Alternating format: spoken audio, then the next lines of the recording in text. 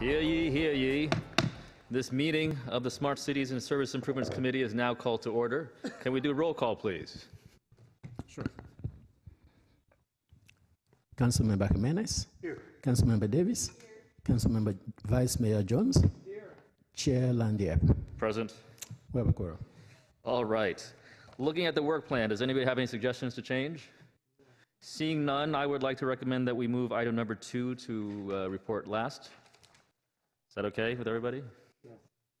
Do we have a second or anything, or do we? No, we're fine, right? All right, let's go on. No consent calendar. All right, reports. Go ahead, Dolan, take it away. Great, thank you, Chair. So good afternoon, committee members, Mr. Chair, members of the public, and city staff. Dolan Beckel here, Director of the Office of Civic Innovation, joined here at the dais with Smart City Manager Reggie Nair, and from the Office of Economic Development, Sal Alvarez. Continuing my commitment to Chair Dieppe to provide more infotainment at this committee, it's time for our first ever Smart City Roadmap Committee quiz. This quiz is directly related to the agenda items and should help foster some innovation and out-of-the-box thinking by our committee members. So, for the first of our 2 quizzes, what do these 3 things have in common?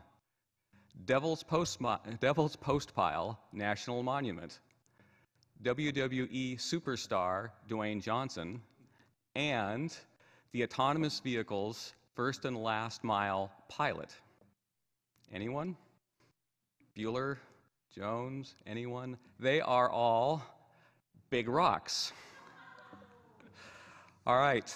Councilmember Davis is analyzing the data. She's seeing trends in the patterns, and I think she's going to get the next one. What do these 3 things have in common? The Hope Diamond, Ruth Bader Ginsburg, and San Jose's Startup in Residence Custom Street Banner Program. Ding, ding, ding, ding, ding. Councilmember Davis wins a free trip up the elevator to the 18th floor. Okay, with that exhilarating exercise, let's walk through our agenda. What you're starting to see here emerge is a more standard agenda on a monthly basis that will always provide a Smart City Roadmap update, a highlight of a small wonder project. In this case, it will be our Startup in Residence, a highlight of a big rock. In this case, it'll be our autonomous vehicles, and a demonstration associated with a small wonder or a big rock, in which case this will be the demonstration of our street light banner platform that you're going to see today. So this is the agenda we'll go through. We'll start off with a regular update of the Smart City Roadmap by Reggie. We'll be joined by the Chief Information Officer, Rob Lloyd, to give us an IT strategic plan update and an audit update. Those topics generally a little more dry, so we'll bookend the demonstration with the autonomous vehicle strategy update from Jill North and the Department of Transportations. So having said that, I'm going to turn the presentation on roadmap reporting over to Smart City Manager Reggie Nair. All right, thank you, Dolan. All right, and thank you, welcome, Mr. Chair. Well, Mr. Mayor is not here. So, and members of the committee and also the public, my name is Reggie Nair. I'm the Smart City Manager for the Civic Innovation Team. So last month, we presented to the committee the status of 38 high-priority projects identified on the Smart City Roadmap.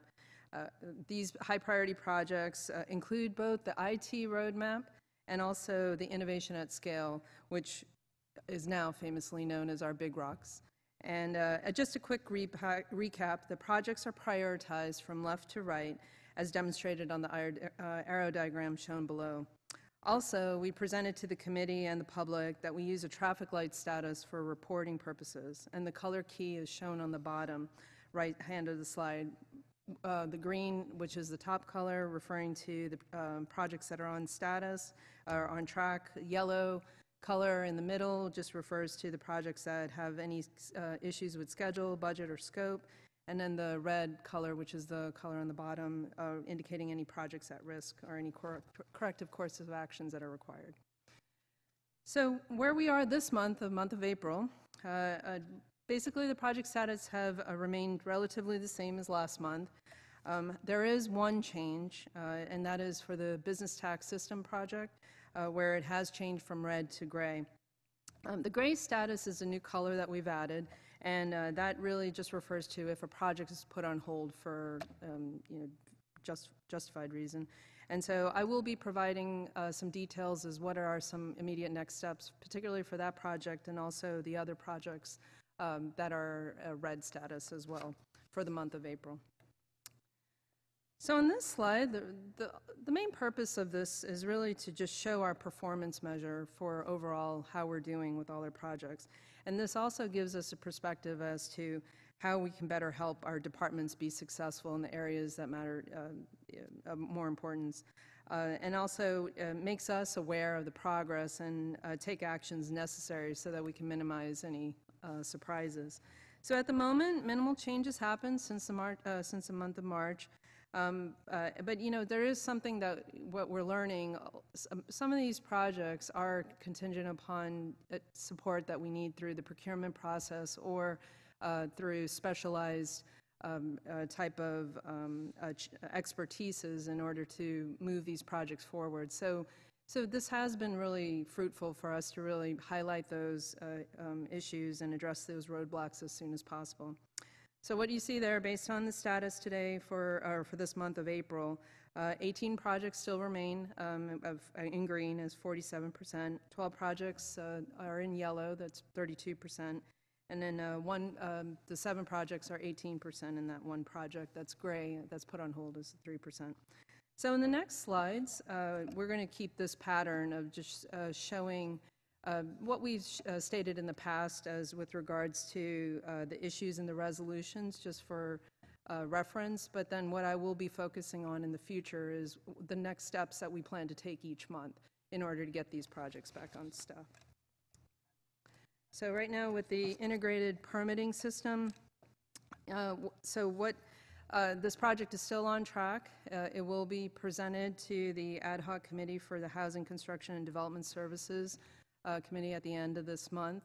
And then once they present their findings with this project, they will report back to this committee, and then we can discuss what their next steps are. My San Jose. So there is one new issue that did occur last month, and that was one of the key personnel who was part of that project departed from the city. And again, this was referring to the special expertise that we need to move these projects forward. However, for this month, the action items that we are dedicated to move forward with is issue a change order to work with the consultant that's been helping with this project, AST, to continue to provide the support and development of the app. Also, IT has been supportive in adding additional support and to do the release for the 1.7. And then also, the team is really going to reevaluate the project approach and schedule based on the hiring and procurement requirements needed. And then also, we are starting the process for a new project manager to support with the technical side. So the data strategy, we have been very successful in finding candidates through the Fuse Fellow program, and fresh off the press, we have selected a Chief Data Fellow, Chief Data Fellow. His name is Srinivas Uppaluri, and he will be starting on May 6th, but since our committee is on May 2nd, we'll beam him in, maybe part of our infotainment. So, and I believe Dolan wanted to add some additional information about the Bloomberg certification. Thanks, Reggie. Sure. One of the major drivers of the Chief Data Officer is to work on our Bloomberg certification criteria. One of the priorities that Mayor Liccardo and City Manager Dave Sykes agreed to is for the city to achieve Bloomberg certification. And when you achieve Bloomberg certification, it means up to $5 million a year in grants to help community benefit. Currently, we've received over $2 million for our Climate Smart program to help improve our carbon emissions and become aligned with the Paris Accords. So that will be a major driver of this Chief Data Officer Fellow work, because as Bloomberg evaluated us, most of our areas for improvement were, not surprisingly, in the data area. Thanks, Dolan. So our next one is the IT infrastructure modernization project. So we have been working very closely with the purchasing division to finalize the contract so that the project team can move forward in starting it. And then also keeping in collaboration with the vendors who've been selected for the RFP so that they can still maintain the discounts, and also the project team is available. And then they will, once that's all finalized, they'll do the kickoff as soon as the contract's signed. So with regards to the advanced cybersecurity RFP policy, IT and finance purchasing group have been working closely in order to finalize this RFP and hope to release that this April. And then also they have been completed the policy and will get that all signed off with the auditor's office and then also OER, sorry, not OED, for final adoption and signature. So Access Eastside, that's the last of the 7 projects that are red status. And so we are continuing to work with the Silicon Valley Talent Partnership and the PayPal team to continue to do their evaluation of the Wi-Fi network. And then also James Lick High School just recently provided us some educational outcome report effort, that they've done, actually for the past 5 years. They've been analyzing certain measures, and so the city has been reviewing that, and Jill Bourne is involved in that effort. And then also, within the month, the city will be meeting with the Eastside Union High School District to discuss next steps. So the project that I identified earlier that was of gray status was the business tax system, sorry. Got excited here. Okay. So this one is put on hold primarily so that the team could focus on the business tax amnesty project. And once that is completed, they will, well, actually, not necessarily once that's completed, during this month of April, they're going to at least reflect and memorialize some of the next things, that lessons learned from the RFP that was issued for the business tax system project, and see how they use that to implement for the new RFP later on in Q1 of 2020. And then they will go with a recommendation to council in later on the fall of 2020. So in addition to the 38 high priority projects that were identified on the Smart City Roadmap, we're monitoring the progress of the initiating projects that were presented to the committee back in February. And then also there were a few projects that were recently added by the departments that they recognize that these are future projects that need to be addressed on the roadmap. And so overall, there's a total of 13 that are going to be, they're not quite ready yet to be on the roadmap. And really, for them to graduate, technically, for them to start being tracked and monitored, they definitely need to have an approved budget, a dedicated team of staff, and then, if required, a contract that will define a scope of work and a schedule. So these are the criteria. So, but some of these have been moving forward, and so we will keep the committee up to date. And then also, what we do intend to do is by August we will refresh the roadmap that you saw earlier in the presentation with these new projects that will be added to the 38 that are currently going on. So the last part of the Smart City Roadmap is our small wonders. And we are evolving this format, so it's very similar to our high priority Big Rocks projects. What has been really helpful is to recognize areas where we can, deliver projects that are small, time boxed, and have a quick result. So we will be continuing to evolve this. We're working closely with the Mayor's Office of Innovation and Technology as well. So. Technology and innovation, and are working to see how we can make this more challenge-based, and so we'll keep you posted as we move forward. So in the interim, these projects are currently in execution, and you will be hearing one of our highlighted stories, which is one of the Startup and Residence Program project, which is the Street Banner Online Reservation and Asset Management Platform project. So before I give Sal the mic, I wanted to share a little background to the committee about what is Startup in Residence. And the program is currently is managed by City Innovate. And Jay Nath is the co-executive who is unfortunately could not be here today, but I do want to recognize in the audience Leah Wiggs, who is the Startup in Residence program director. So it was really kind of her to come down from San Francisco. And she's been instrumental in helping these teams really be successful in delivering their projects, and also helping me out tremendously. So overall, STIR program, the intent is really to connect governments with startups and how they can solve civic challenges through the use of technology and also with process improvements. And what has been instrumental and beneficial for the city through the STIR program is really how can we enhance our demonstration policy. Really it helped us kind of formulate a turnkey solution where we can help expedite the procurement process and where we can take an idea and demonstrate it for free. And if the proof of concept works, then we can go into a contract. And so this has been a really great opportunity for us to really vet out that idea. So San Jose is one of 22 cohorts of the 2019 STIR program, and so we are currently working on 4 challenges that you see there. So the housing department has initiated, and hopefully you'll get to hear their great story. It's the Affordable Housing Compliance System. Public Works Department is working on a compliance management tool, which really works on a lot of the labor compliance requirements that are needed. And then also the Office of Emergency Management and Housing, they're developing a disaster response platform, which I hope in June you guys will be able to hear that story. Very fascinating. And then last but not least, our Office of Economic Development, which you will hear, is the online street banner, asset management, and booking system. So without further ado, I'm going to turn the mic to Sal and Apu, who is the lonely gentleman out there in the back of us. So I'll give it away, and they'll tell their story. Thank you. Thank you, Reggie. My name's Sal Alvarez. I'm with the Office of Economic Development. I manage our Streetlight Banner program citywide. Next slide.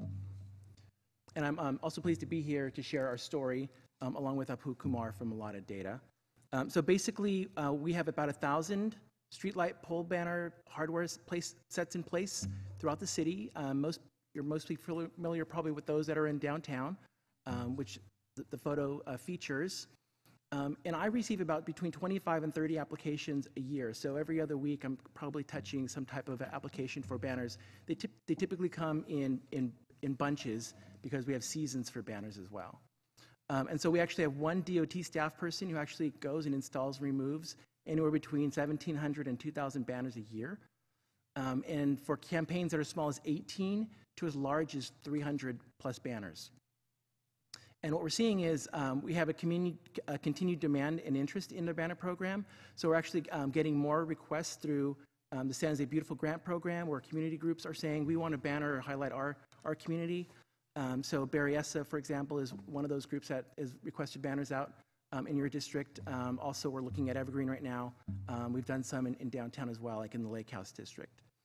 And what I found, given banners are this ubiquitous sort of infrastructure in every city, there's no off-the-shelf solution to help manage banner requests and demands to reserve and those sorts of things. And so that's what sort of brought me to thinking about STIR as a potential option for me to develop a solution. So this is particularly my challenge. So I typically have just paper. So our system is basically completely paper-driven. We have to download a PDF, 37-page PDF. For example, is the Apple Worldwide Developers Conference application. So Apple had to go through by hand, mark up maps. The maps aren't always accurate. We have to go through and fix them. And then imagine Apple, Sharks, Fannie, Clio, all these banners coming in all at the same time in season, trying to figure out who gets what locations. And we're also trying to figure out as well is, given all of our banner hardware are on streetlight poles, we also have the telecom small cell deployment that is likely to impact our program as well. And so we're trying to navigate those as well. So right now, an applicant who's a returning applicant, like say Fannie or the Sharks, can reserve locations 2 or 3 years in advance. There's no requirement for deposit at this point in time, so they're reserving without a deposit. The current fees that we charge are strictly for DOT staff time for installation and removal.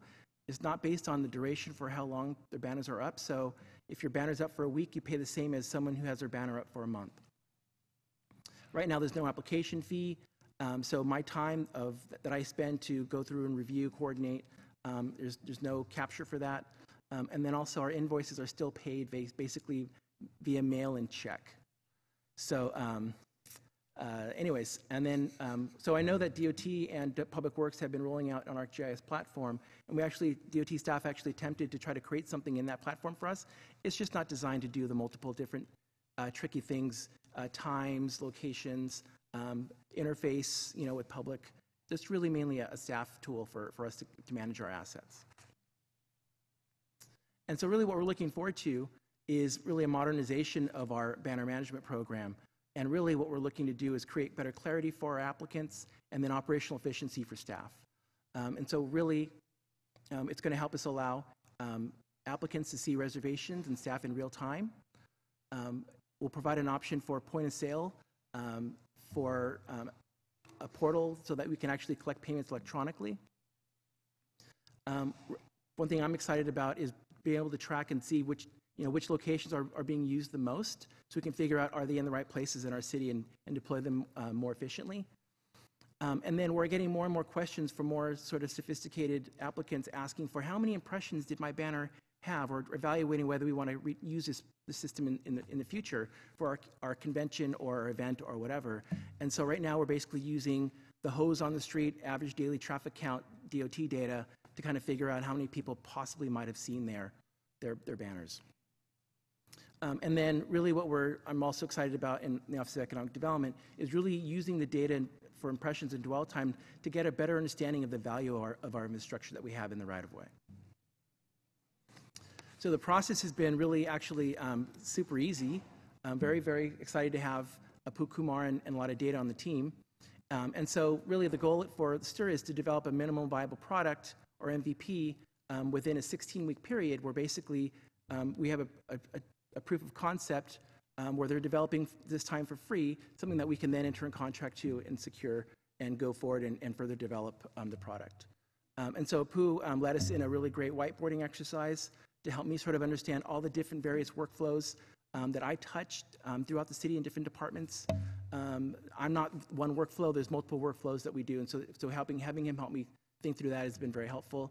A lot of data came to us because they manage billboards around the world, and they sort of thought of our banner programs as miniature billboards. And so they have a platform that manages billboards, so they thought it would be great to sort of scale up that platform to manage banners as well and offer a solution for municipal government. And then also, really, their competency is really in GIS and leveraging GIS as an information tool. Lessons learned. I was expecting to get a no from our finance department to see if we can actually use credit card, to collect payments. And I learned very quickly that no, there's no problem with that. And I also learned that the main challenge for other departments to do that is we have to have a portal on our web page for the department to actually, they can go click and say pay here.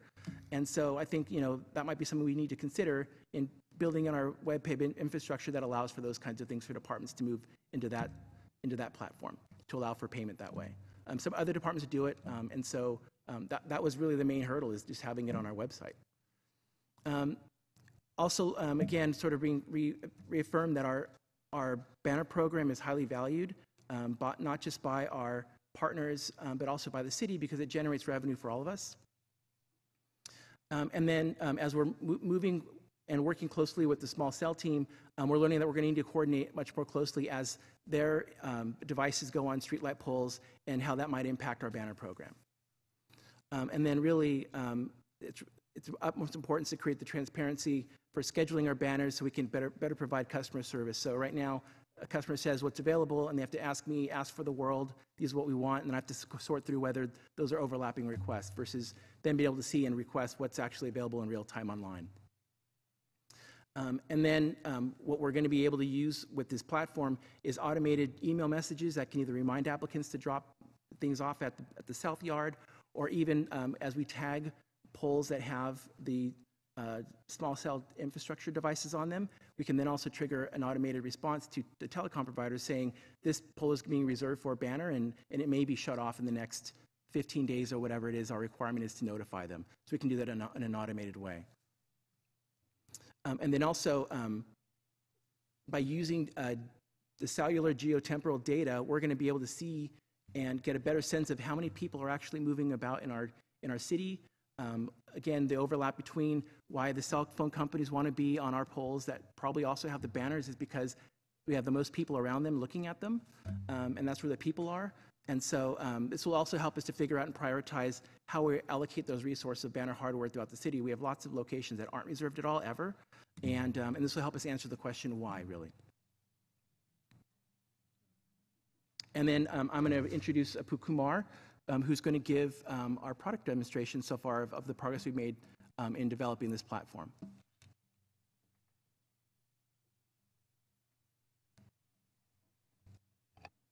Thank you, Sal. Thank you, Rajni. Hi, everyone. Good afternoon. My name is Apu Kumar, and I'm the CEO of Lauderdata. We're a tech company with a civic bent, and it's an absolute pleasure and honor to be in front of you today. We've created a platform called CityDash, and we provide cities with data insights and a real-world knowledge graph. And built into CityDash are tools and services that cities can use for economic development, urban planning, crime impact, 311 impact, and of course, banners and billboards. So we are thrilled that San Jose has decided to work with us for managing and monetizing streetlight banners. And so let's jump right in and show you how this thing works and all the cool stuff we've been doing with Sal and Rajni and Alvina. So CityDash is an online platform. It's 100% cloud-based, and you can access it through our website, citydash.ai. Sal already has an account on the platform. Every city user, every customer user would have an account on the platform, so that makes it very easy to sign into CityDash directly through your browser. So when you sign in, you arrive at the map of San Jose. The colors represent the people density in different parts of the city. You would have access to all your banners. So in this case, Sal has access to over 1,000 banners and billboard locations right here on the map in CityDash. The bright green circles, they represent, as you zoom into the map, they represent the streetlight pole locations that you could attach banners to. The platform is interactive. So you can explore the banner locations directly on the map. You can search through the inventory of available locations. You can just type in a street name or an intersection name or even a venue name to find the banners that are relevant to those locations. The tool brings back the list of banners, also the dimensions for the banners at each location, and also how they relate to the different things on the map, like building structures, parks, and roadways. You can explore all the creatives and the campaigns. So campaigns that are currently active in the platform, you can search by organizations like NHL, San Jose Quakes, SASTER. You can also view the creatives that are linked to these campaigns and search by sponsors, so Miller Coors, Honda, SAP, Ticketmaster, and so on. Creating a new streetlight banners campaign is a really simple, straightforward four-step process. So you would set your campaign name. You would then select the organization. In most cases, that would be auto-defined. Add a short comment about what this campaign is. And then you would select the dates for your campaign. So for this test campaign, we are going 22nd through the 26th. This filters the streetlights based on the dates and only displays the poles that are available for that campaign. So now if you want to select locations near the SAP Center, you can type that in, and that will bring up the poles near SAP Center. As you select the poles on the map and you're adding them to the campaign, they turn yellow on the map, so you know exactly where your campaign is going to run. Step 3 would require you to associate a creative with your campaign, so that's easy to do. And the final step is to pay a deposit to reserve the campaign. The total cost for your campaign is automatically calculated based on the number of polls, and a 10% deposit can be paid online with a credit card. And just like that, you have a new campaign in the system. Of course, the campaign needs to be approved. The creative needs to be validated. So all of those steps need to happen. These happen offline. And then email alerts are sent out to the users. So now you could potentially have hundreds of campaigns running on the streetlight poles throughout the city. But how many people really passed by these poles and potentially saw these banners? So that's where campaign analytics comes in. You can zoom in to view the banner locations and click on the surrounding area, and we can tell you a quick count of the people in that area by day of week and also by hour of day. So this data is completely anonymized, aggregated, privacy compliant, and such deep data analytics will help the city to establish value of these streetlight banners, understand which banners in which neighborhoods offer higher visibility, and potentially charge a premium for such banners.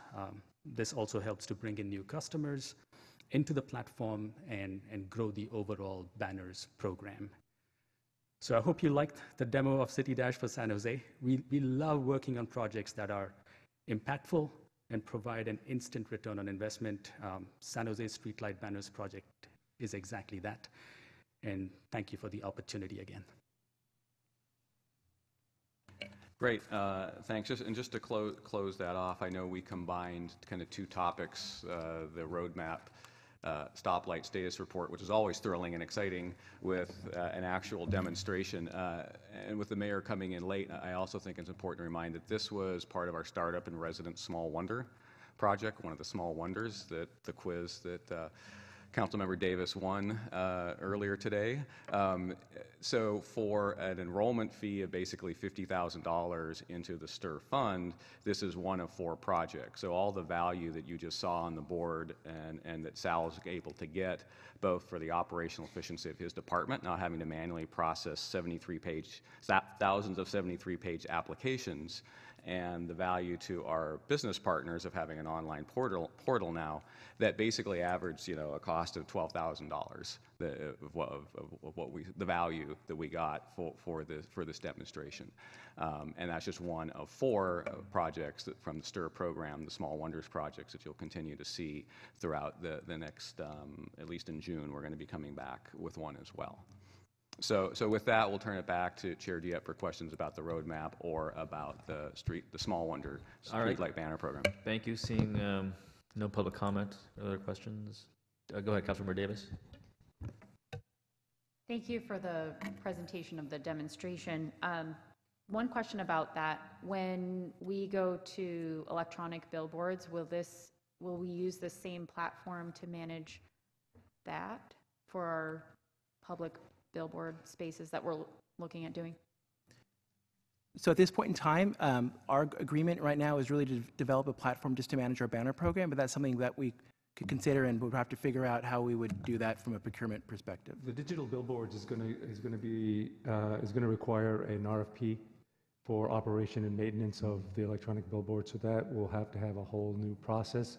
The consultant will be able to bid into that if they are able to do such a process, but the RFP will describe exactly what we will need for digital billboards, but it's not related to the banner project.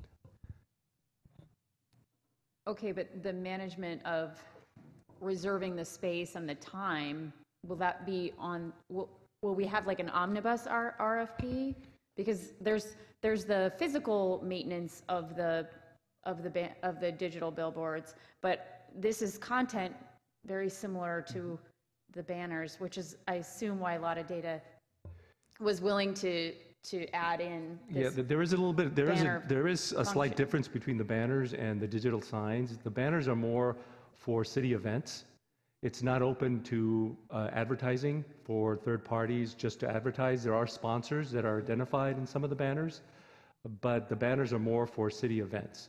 And so there is a limited use of those banners as opposed to the advertising, which is going to be primarily off-site advertising for a variety of reasons. So the process for the digital signs has not been done yet. They're still in the process. OED is still in the process of determining how they want that handled. And so that's going to be a separate process from the banners.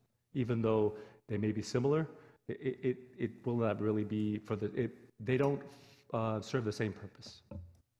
I understand that they don't serve the same purpose. Sal, do you think that this is a sensible expansion of this project? Because I don't know how you're expecting to manage the content for those billboards. And so as Mr. Moran mentioned, so there's going to be the basically pure offsite advertising of the public billboards, which we may decide to work with a vendor that manages them through our platform. That's something that hasn't been determined yet. We're still beta testing and Oh, so we're developing this expecting to have a platform. vendor to manage the content. So that's the RFP that's That's what I actually didn't being understand. developed. Thank you. And so how we use our platform to help us think about our electronic billboards hasn't been determined yet either. So part of what's exciting me about this is the city having more understanding of how many views are actually happening on our public infrastructure and how we're able to interpret the value of that infrastructure and how we interact with those vendors that are actually making revenue off of our infrastructure. Right. And I think looking at this from a business-friendly perspective, regardless of what we do, it won't prevent someone from partnering with someone who has a solution in this space. So I think the city's investment, certainly has the opportunity to pay off multiple fold beyond just this project. Right. Thank you. And I just see that the potential to coordinate those activities, because when CFP was here, for example, they had banners, but if we had digital billboards, they would also be using that.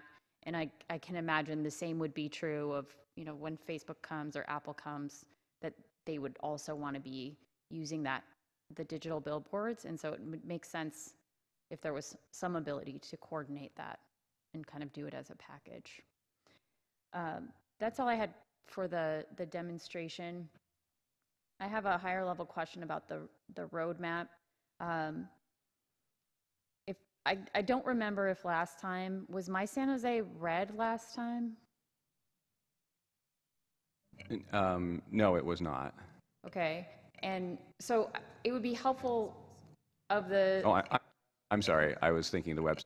Yes, my San Jose was red last time as well. Okay, so it would be helpful just as a reminder for us which ones have changed color over time, and I don't remember seeing that. That's what I was I identified the business tax system project was the only one that changed this time. So, Okay. yeah, Sorry, so I I missed will, you saying no that. worries. Yeah, because we wanted to have a reference point where what we showed in March, and we'll Yeah. just use that as the baseline. And I will point that out in our Thank you. presentation. Yeah, sure. And the business tax system, so it's on hold now.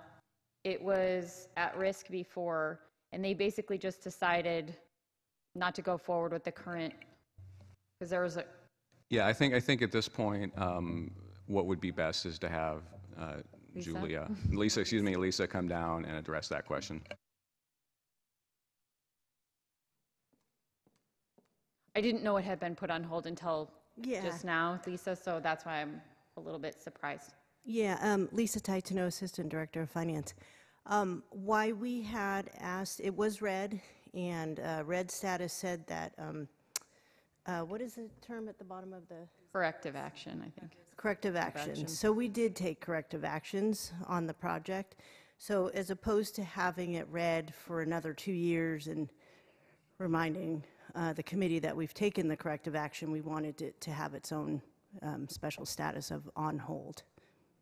Okay, and so the last I remember hearing is there was some issue with the contractor, and so it looks like we have to go out to a new RFP completely. So we've severed that's ties with the current contractor. That's correct. And that's why it's a 2-year window, because we've moved over the same resources that we're working on the BTS implementation are now working on our business tax amnesty program. And then we will issue the RFP.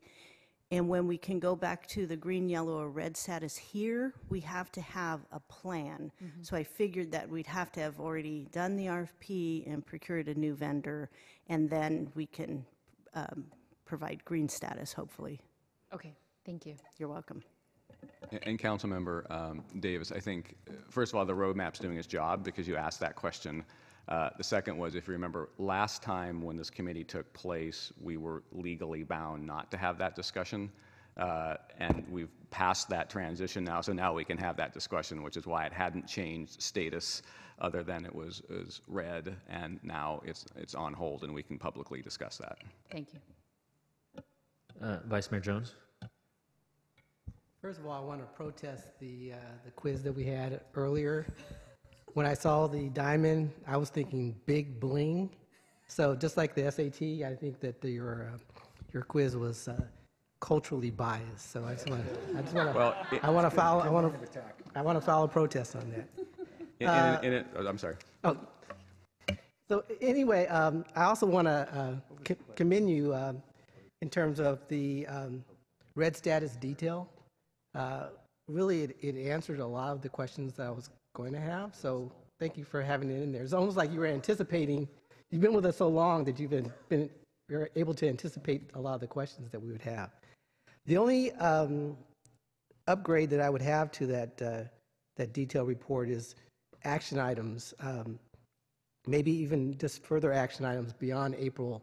If these items, which are probably going to come back to this committee, if we can have some type of information about when they're going to come back to the committee and a little bit more detail in terms of the actions that this committee would have to take on those items. That's great, and we'll be happy to do that. We actually have a detailed action item log that you probably don't want to be exposed to, but we'll come back with more specific actions and dates for the committee.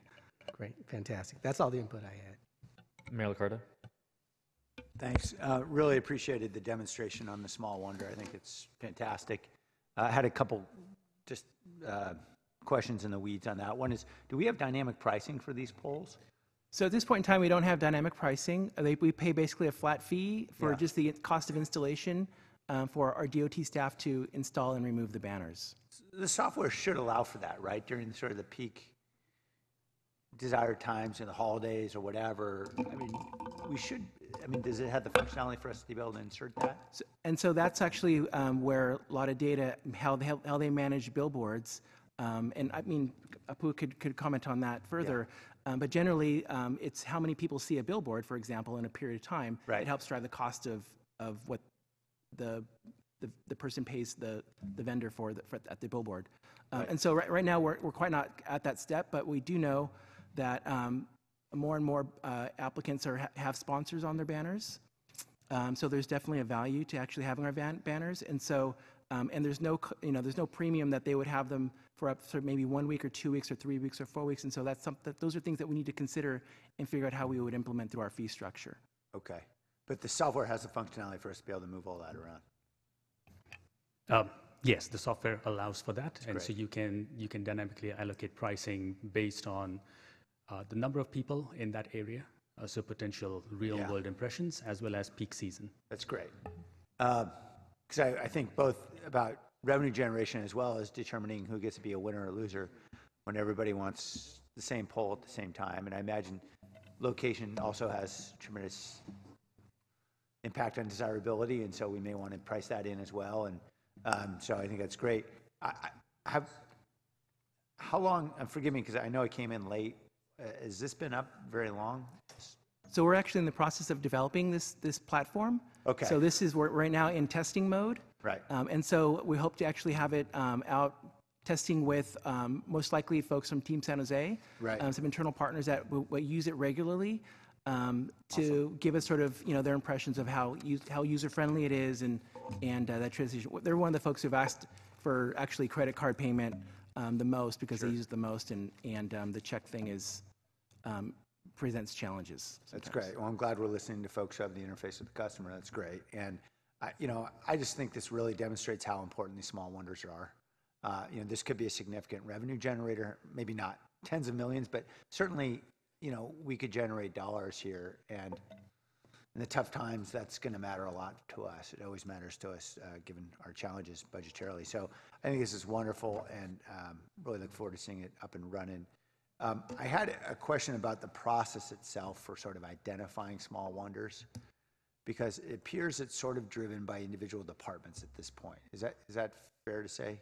Right now, that's been how we've been getting some of these ideas, specifically for the Startup in Residence program, that they've surfaced up from various departments. Is there any ability for you guys in the CMO to sort of drive selection and maybe even by technology to some extent? I mean, I wonder to what extent we're really taking advantage of the locational advantage we have here in Silicon Valley. I know that if everybody's in their silo, they're going to think about the problem of the day and how to fix that. But I know you guys are interacting in a broader ecosystem where you can actually identify not just how to fix this problem, but how to solve the problems of the future and actually take advantage of opportunities that maybe somebody who's not thinking about at their desk. And so I just hate to think that all this is going to be driven by whoever's trying to fix whatever's broken at the moment, as opposed to something that really could drive us more significantly to the future. And I'm just wondering if there's room for that. There is, Mayor. So I think there's two ways we're going to do that. First of all, this is the first time the city has been engaged in STIR, so this was kind of a iterate to improve. So we went in with these 4 projects, and we can certainly scale that, but we wanted to see how it worked. The second point is that we as part of the budget conversation, we introduced the concept of a Small Wonders pipeline manager. So right now, as you can imagine, we just increased the number of big rocks by 30% based on those ones that are initiating. Right. So it's going to be hard for Regini to track 51 projects, more or less 38. So I think we're hoping that Small Wonders pipeline manager makes it through the budget conversation. It was not in the budget presented to you. I was able to say that. Okay. So that's one thing we need to address. Then I think the second effective lobbying job. Yeah, right. Per discussions with Margaret McCahan, Kip, I'm okay to bring that up as part of the conversation. And then also we'll be able to leverage actually the STIR program. There's 22 other cities participating in STIR. So we're going to be able to leverage an ecosystem. Hopefully we'll get resources to better think strategically with the departments about how to align these things together. Okay. And hopefully we'll get the resource to be able to do that. I think as the departments see, I mean, you can see Sal's excitement. This is Sal looking excited. You see Sal's excitement. I think as we promote these, not only here to the committee, but internally to the other departments about the success, or with basically a $12,000 investment, we're going to get, the ability to scale a solution like this moving forward. I think the departments will see more value. So that's a long answer to yes. Okay, I think I get it, and I understood about the Small Wonder. I mean, I think that job, managing Small Wonders, could be the best job in the city in terms of the ability to take on really cool new projects. So yeah, I look forward to seeing how we can support it. Councilmember Jimenez. I found it fascinating. I do have a few questions. One about the permitting system. One of the reasons it stands out is we recently got an update about outstanding audit items and such. Permitting system was in there. So I think it was slide 7. If you can go to slide 7. I think there's a 2-year delay. And the component, the section of concern for me was, or maybe it wasn't slide 7. If you can go up a little bit. The one where it talked about permitting system, and it shows where it shows all the way up to April, if that makes sense. There you go. So it said delayed by over 2 years. And so what concerns me is lack of coordination across several siloed teams. And I know it says internal and external. What I've found is some of the challenges we have at the city are oftentimes because departments are not talking. And so what I was curious about, I have 2 questions. One of them is, how much of the 2 years is attributed to that particular lack of coordination? And how much is that internal as opposed to external, which we don't know, we can't control? Kip Harkness, Deputy City Manager, and just happened to be late coming from executive team meeting focusing on just exactly this issue. The good news is we do now have a governance structure in place that brings all of those departments together and allows them to collaborate at the executive level and then at the individual team level, and provides clarity on who gets to make the decisions and move forward. Because essentially what we'd had is a system where each department or department head was advocating for what made sense from their perspective, but there wasn't really clarity if those conflicted.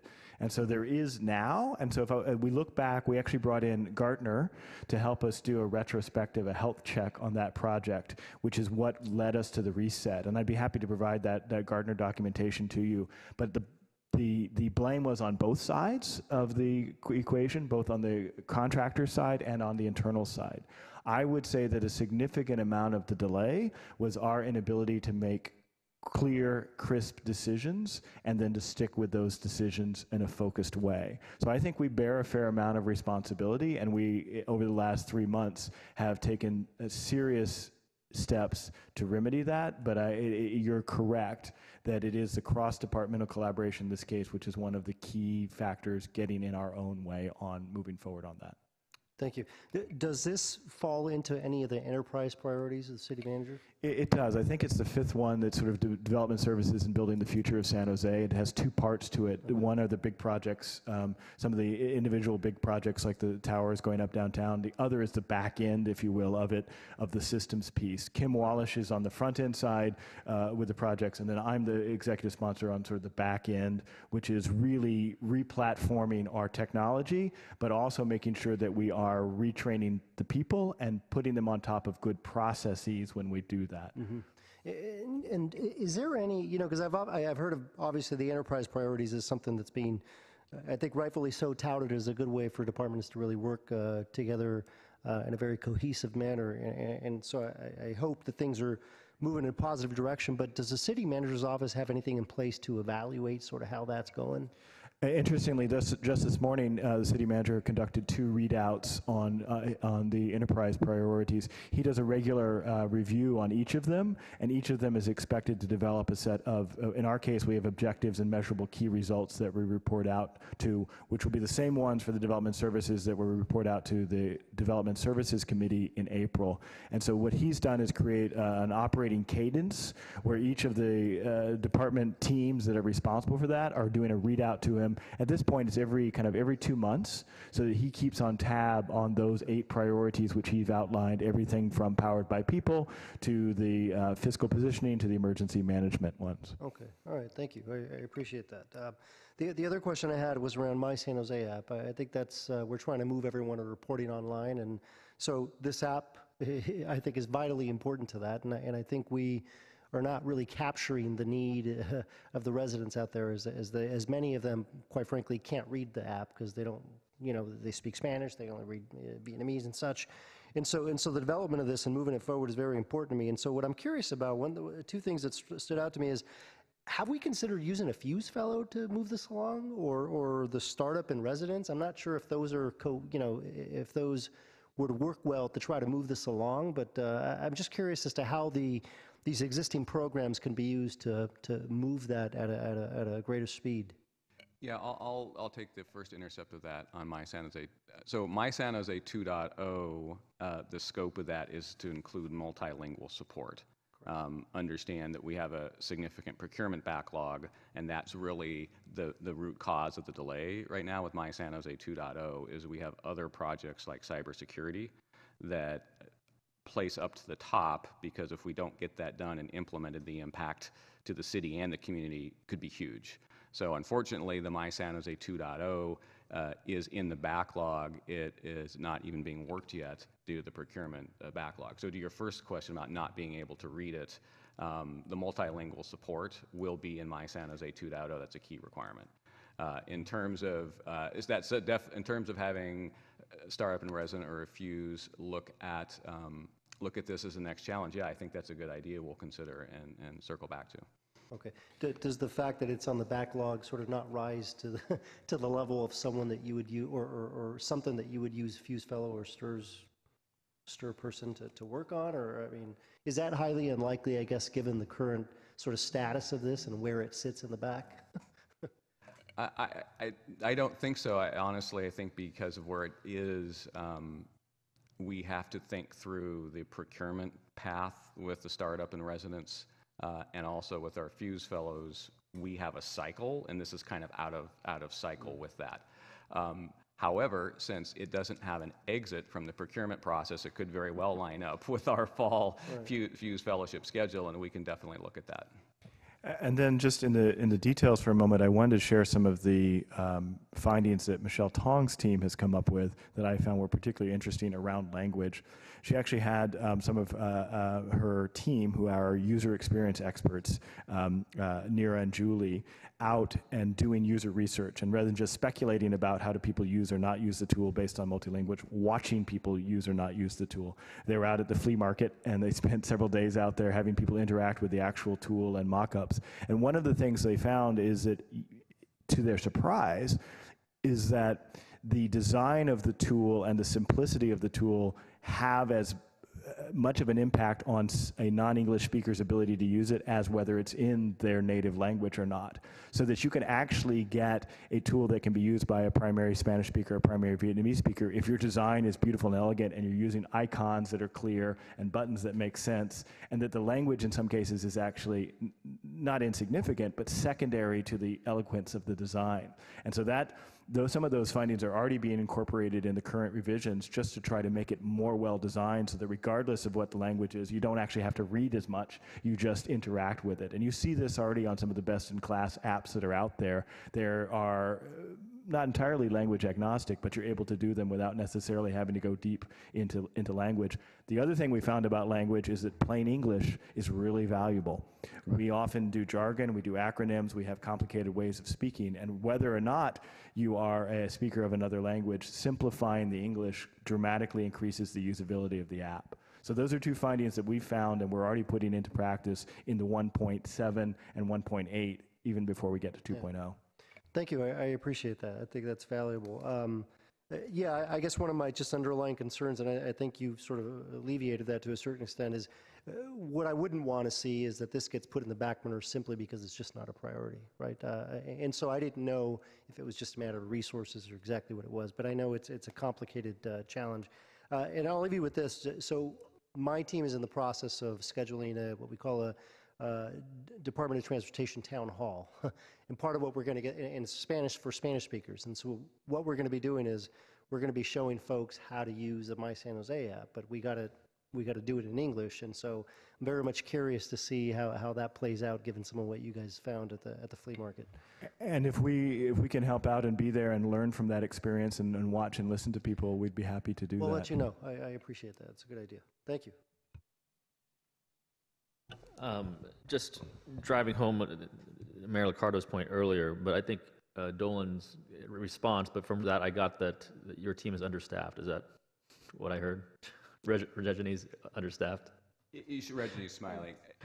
The bottom line would be yes. If we look at some of the impacts of cross-department coordination and the need to manage these big rocks and small wonders across multiple departments, it is a challenge for one person to do that in a timely and effective manner. So we did ask for, in the budget conversation, we have asked for an additional resource to take that more strategic view of the small wonders. What I think the mayor was getting to was, rather than a bottoms-up department view, let's look at the top-down view of our technology challenges and align that up with the small wonders projects. That resource did not make it up in the latest budget proposal. Oh, and so it's not on the budget, proposed budget coming up. But what's the line item? There's Small Wonders Project Manager. Amount. I believe it was allocated approximately, with loaded costs as an employee, about 230. Okay, that seems. That seems a good return. Anyways, all right. A good discussion for another day. Yes, all right. I will get into that. To our, was it City Space? City, the app, the Stir Fellow, or was it called City?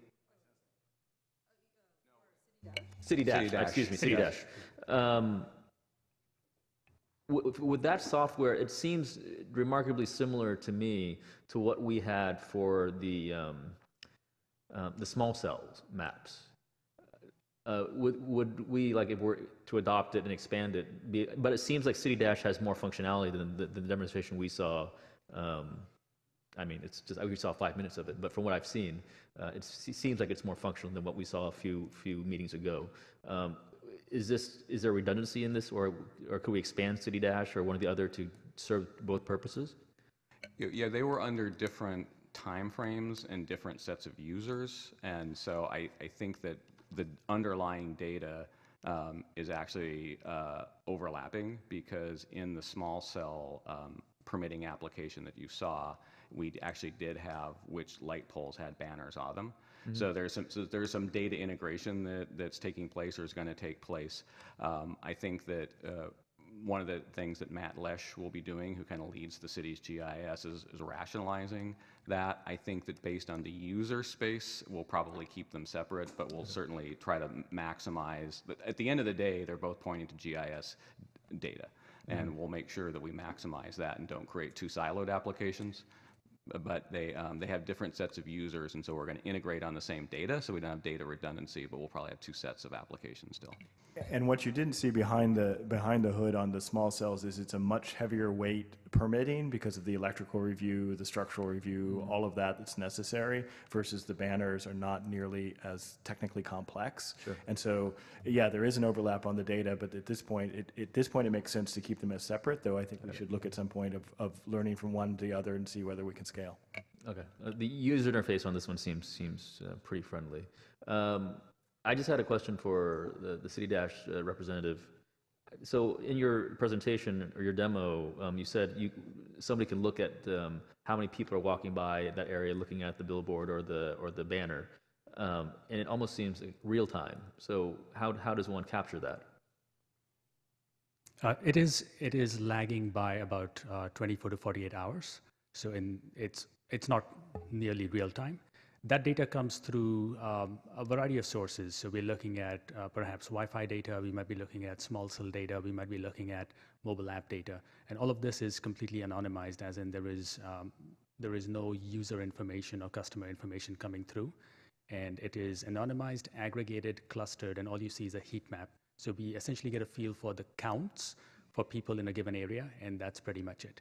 But it gives you a sense for how many people might be around a cluster of billboards or banners, or it could be how many people are around a stadium or an arena. So it gives you a good feel for people presence, people activity, people movement. Right. So basically, walking around with my cell phone, I'm not being tracked, but I'm giving a signal that I'm on the network, and so we know how many people are on a network or something, basically. Some such thing, yes. Right. Okay. All right. Thank you. Any further questions? If not, can we get a motion to accept the report? Motion to approve. Second. All in favor? All right, that passes. The motion and this. All right, we'll move on to the next item. IT strategic plan update. Yes, so good afternoon, council and public again. Dolan Beckel here to introduce Rob Lloyd.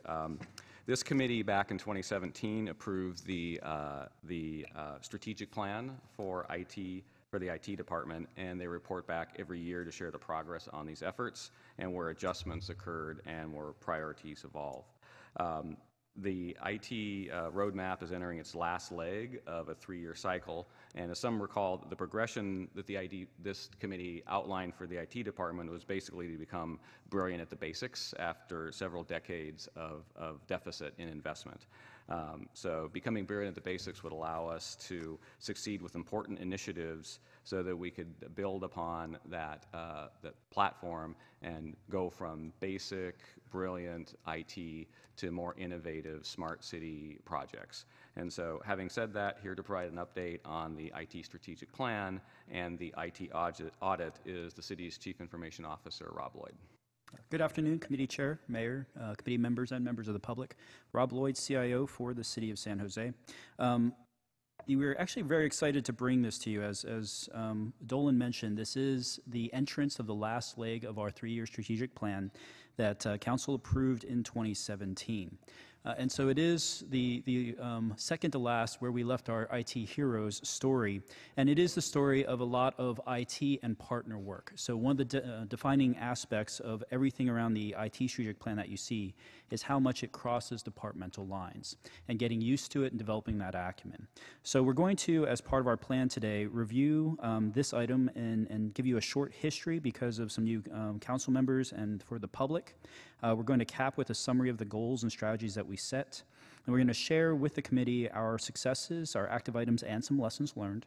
And then progress, as the progress that we've accomplished, share the product that so many contributors have been part of, and then take any questions and comments that you have.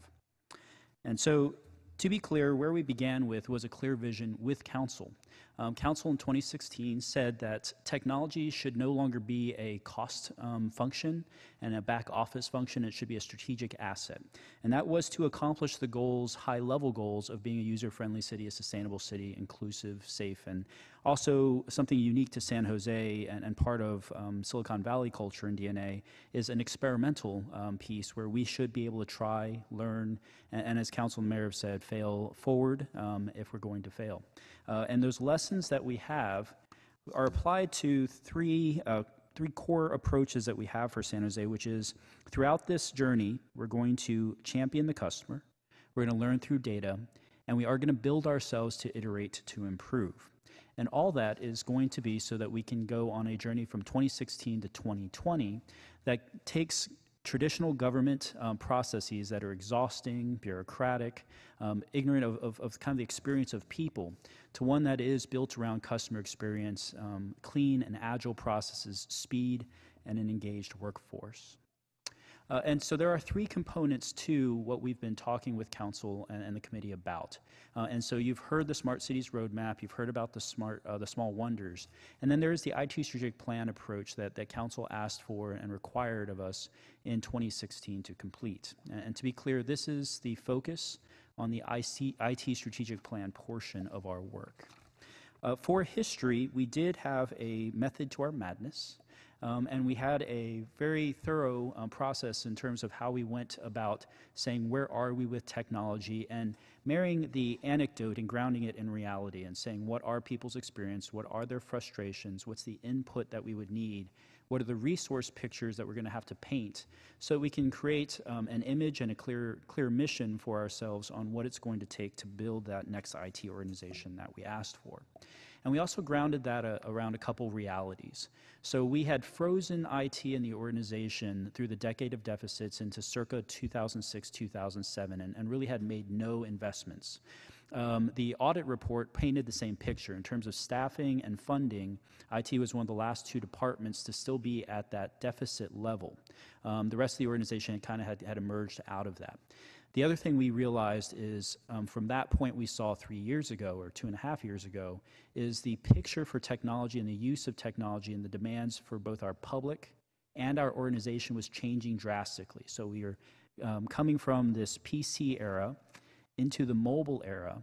And then we saw the IoT smart cities, the Internet of Things and smart cities era as a whole new quantity and scale of problems and opportunities. And in the smart city vision, Council correctly called that out. Said this is the point in time where we have to make that bold investment and that very clear and concerted investment to be ready for what's possible ahead of us. But another way to say that is we were going to come roughly 13 years of progress in 3 years. In some ways that's an advantage because you have greenfield. There was nothing to hold us back in certain spots. In other spots there was really old stuff that in some ways was perversely secure because no one remembered what it was. But ultimately it wasn't allowing us to have a cross-domain enabled environment that the city could say that it needs. Another thing that we saw very clearly was the concept of tech debt. And IT, same as any other asset, is one that you have to invest in, right? So if it's like a bridge. If you neglect it long enough, sooner or later it fails. And we said there's a couple symptoms that we were seeing. We were seeing mounting audit findings of deficits. In our project management, we had 0 professional project managers, and our large investments in IT in the organization were almost completely unsuccessful. Over about 4 years, almost 4 years, there was one instance where we said it hit its scope. its schedule, and its value, and to the department of all the investments that we made. So we were out of practice. The organization was showing that those transformative things that we were going to be doing were going to be an extra struggle because of where we were. And then we also saw that the resourcing picture for the city, our resourcing picture for IT as an organization of $3+ billion in the heart of Silicon Valley, 1 million residents, 80,000+ businesses, actually matched like Albuquerque, New Mexico, and like Gresham, Oregon. So when you took a look at what we were getting, we could be proud that we were getting a lot for the buck. But in terms of investment, we could say that there was some ground to make. And it boiled down to a few numbers, and we said, if we're going to paint the cleanest picture, what matters? Customer satisfaction matters first, because if you're doing a good job, your customers are going to say, we appreciate the service. We had a good number in 2016 at 74%, but we thought that was below what we could hit. Our project success rate in 20+ projects that had been invested in the previous almost 4 years, we had a less than 5% success rate with that. So we knew we weren't managing change very well. IT reliability should be 99.9% and above. We were at 99.1 and heading down. IT employee engagement from the Gallup poll, question 12. We're at the 8th percentile. That's not the 8th top, it was the 8th bottom. So Gallup said that we were at the lowest that they had seen, and we could have an opportunity to improve. Service response, we said we were an 8 to 5 IT shop when people rely on their technology 24/7. The audit report painted the picture that IT budget should be about 2 to 3%. 2.5%, I think, was what they recommended of a city's budget, and that was the investment in the catalyst of an organization, and we were at about 1.2%. Concerningly, 71% of our hardware was end of life, end of support over 10 years old, hardware and software. So we had hung on to wonderful systems that had done a great job for a long time, but not replaced them. And so we had accumulated a lot of tech debt in the sense that we have a lot of work to do to climb out of that. And then the last thing that council actually said specifically even in my confirmation process was we had maintained an over 36% vacancy rate for over 3 years. And so when you're a lean team and you don't even have the people that you have positions for, can you really make progress? And so council set us the challenge appropriately. How do we fix that? We also had some strengths, though, and we want to say that across that strengths, weaknesses, opportunities, threats model, if ever there was a city, and we said this back in 2016, 2017, that can climb out of that hole, it is San Jose. Because we had clear direction from council, we had a stable economy, and still do. We have technologies and partners that we can bank on, and being in Silicon Valley, no one can tap industry like we can. We were very clear about our weaknesses, but we also said in terms of threats that there were new and bigger ones than we had ever seen before. For example, cyber disasters and cyber threats, we predicted in 2016 and 2017 that we would see a lot more. They would start penetrating into government. You would start seeing some of our peers get hit, and sure enough, that's what we have seen over the last 2 years. We also said that we wanted IT to be an asset for the organization when the next downturn hit. Because you cannot, in an economic downturn, fix the problem by throwing more people at it because we don't have the money for it. So people need tools. They need better processes.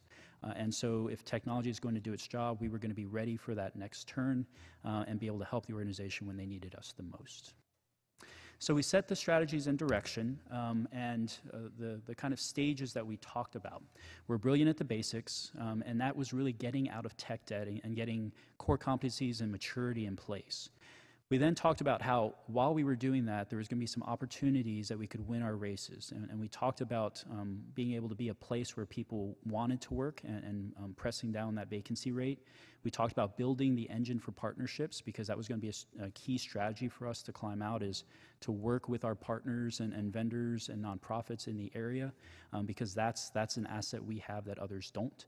We talked about project execution and said the city, what we were going to do is deconstruct project management as a concept and say nothing in government about the projects we do in technology is one time. You know, when we release it, that's the beginning of the journey, and everything has a life cycle and a continuing view of what happens to the customer, both the staff that use it, as well as the public that uses the solutions that they provide. And so we're going to build a product project office that has the life cycle and product concepts built into it unlike a lot of our peers. And then we said along the way, we're also going to have a few opportunities to really change the game. So when we talk about how we approach cybersecurity through alliance and data, then that's going to be different, and a CIO-CISO partnership as opposed to a conflict, that's going to be one thing. When we talk about privacy, we said we're going to plan for this now because we know it's coming. Digital inclusion wasn't going to be someone else's problem, but it's going to be part of the IT portfolio as well. So all of these things, and it isn't quite serial, but the better you get at the ones on the left, the more the ones on the right become possible. And for this one, it's busy, but you only have to look at the top row, so congratulations. But we said really IT in the past has been about supporting specific technologies, and that's no longer good enough. If technology is going to have its focus in the right place, we're actually going to focus on what it is enabling. And then all throughout that, what is it securing? So building that secure city, but allowing our employees and peers to collaborate and communicate, all the way through to having open data to be able to do data-driven decisions and to engage the community in that same data. We talked about business automation, so making our work work. But underneath that, on the water surface, there's a lot of other work that we had to plan for and build our organization to handle. And then we also said, as important as anything is the organizational blueprint. Technology and government are powered by people. And if we're going to have all those services be well positioned, there needs to be the right technical and functional and leadership in the right places in the organization to do that. So we mapped this out, and just as a high level, we said we will have an information security officer to make sure we are a secure city. We're going to talk about digital services and blending in with Michelle Tong's group, and so that would have to be how do we build and sustain the technologies that she would need. We talked about an enterprise architecture so we can rationalize and get the maximum bang for the buck across the city, as well as the traditional applications, infrastructure operations. And then the other key thing we said was the product projects office. How we execute, how we deliver on the investments that council makes is going to be very definitive of our success. The next two slides are really more conceptual for internal, but with a lean city, we also want to be very clear that how we build our portfolio is going to match that resource picture. So even though you might want to have a 20-person development team to be able to do a lot of customer-centric build, custom build like a Facebook, that wasn't going to be our picture. So what we're trying to do is bridge a resource picture with a maximum capabilities picture, and we said that's going to be achieved through a business strategy of we're going to do a lot of off-the-shelf.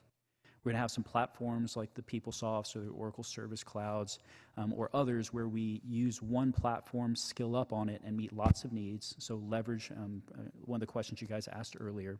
And then custom was going to have to be a very small percentage because it takes the most, it's the riskiest, and has the highest ongoing liability to it. So we had to build that picture and build our organization around it.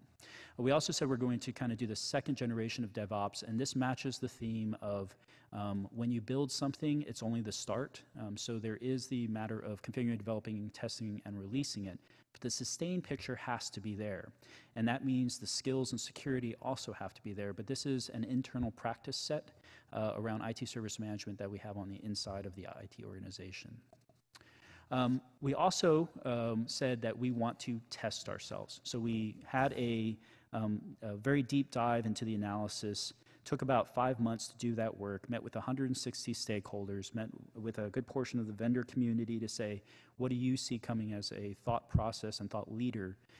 And we then brought together a very formidable group of folks to say, now challenge us. Have we thought things through correctly, and where do we get it right, and where do we get it wrong? Just to give the people on the committee some extra credit, is we had a partner from Bain, a partner from Anderson Horowitz, we had the executive director for the Center for Digital Government, we had the CTO for Intel, we had a director of technologies for PricewaterhouseCoopers, we had a director from Prospect Silicon Valley. So we had a really formidable group here to say, chief technology officer for big data for Dell EMC, and a formidable group, and they said, you've done a great analysis, but your hopes are too high compared to the resource picture you have. So be brutally honest and further refine what you need to get done in these next 3 years. And that's what we did with their feedback. And we'd find two things. One was, here's our game board. We said, even though we have 160 opportunities, we're going to focus in on this set of opportunities to get done in that time frame. And we also took all that work, all those months, all those thousands of pages of asset reports and project status reports, and boiled it down to one page of strategy. And we said, out of the decade of disinvestment, we're going to execute, secure, and sustain the civic solutions that allow San Jose to thrive. And the four main concepts is we're going to re-engage our teams so that they shine. We're going to re-platform onto modern solutions so we make our work work. We're going to secure the city because our success heading forward is going to be defined by our cybersecurity resilience. And then we're going to make that product project office maximize the investments that council makes. So when you invest, we need to say, we need to deliver. And that will then encourage further investments and give the confidence across the organization that as we do this, we're going to build it as a capacity, and it's going to be what we called organizational muscle. Along with that, council asked us to do a couple things. One was the IT strategic plan itself.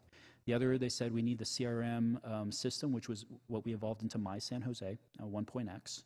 And we also said the importance of data, and the business process automation was a piece of that where we need to get through and past all the paper processes of the city. On the right side, you'll see the key 5 metrics that we built around. And so when you say key results at the end of the 3-year journey, customer satisfaction is, do we have the trust we need in the organization, that we're meeting their needs and helping them deliver value?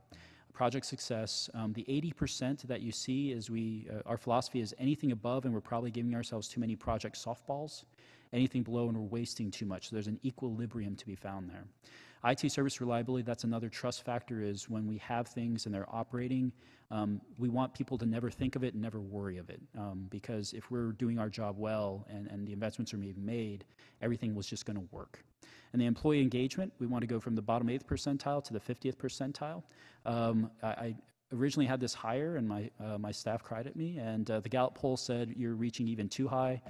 So when you say 80th percentile, just know no one's there. So we said, all right, 50th is a reasonable one then. And then IT as a percentage of the city budget, we want to have ongoing funding being 2.5%. So where are we after 2 years? This is the organizational blueprint that we had. All the ones where you see kind of an oval shape are the ones where the position does not exist still, and all the ones where they're squares are ones where we have the position exists and the functions being done. So we've made significant progress.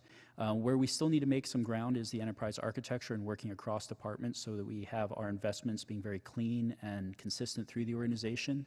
But in the other areas, we've made significant progress that you'll be able to see in some of the numbers that we're now able to deliver. One of the other things that we talked about was council saying you need to fill your positions. You can't have such a small IT shop, the smallest of any big city in the country, and then still have a 36-37% vacancy rate.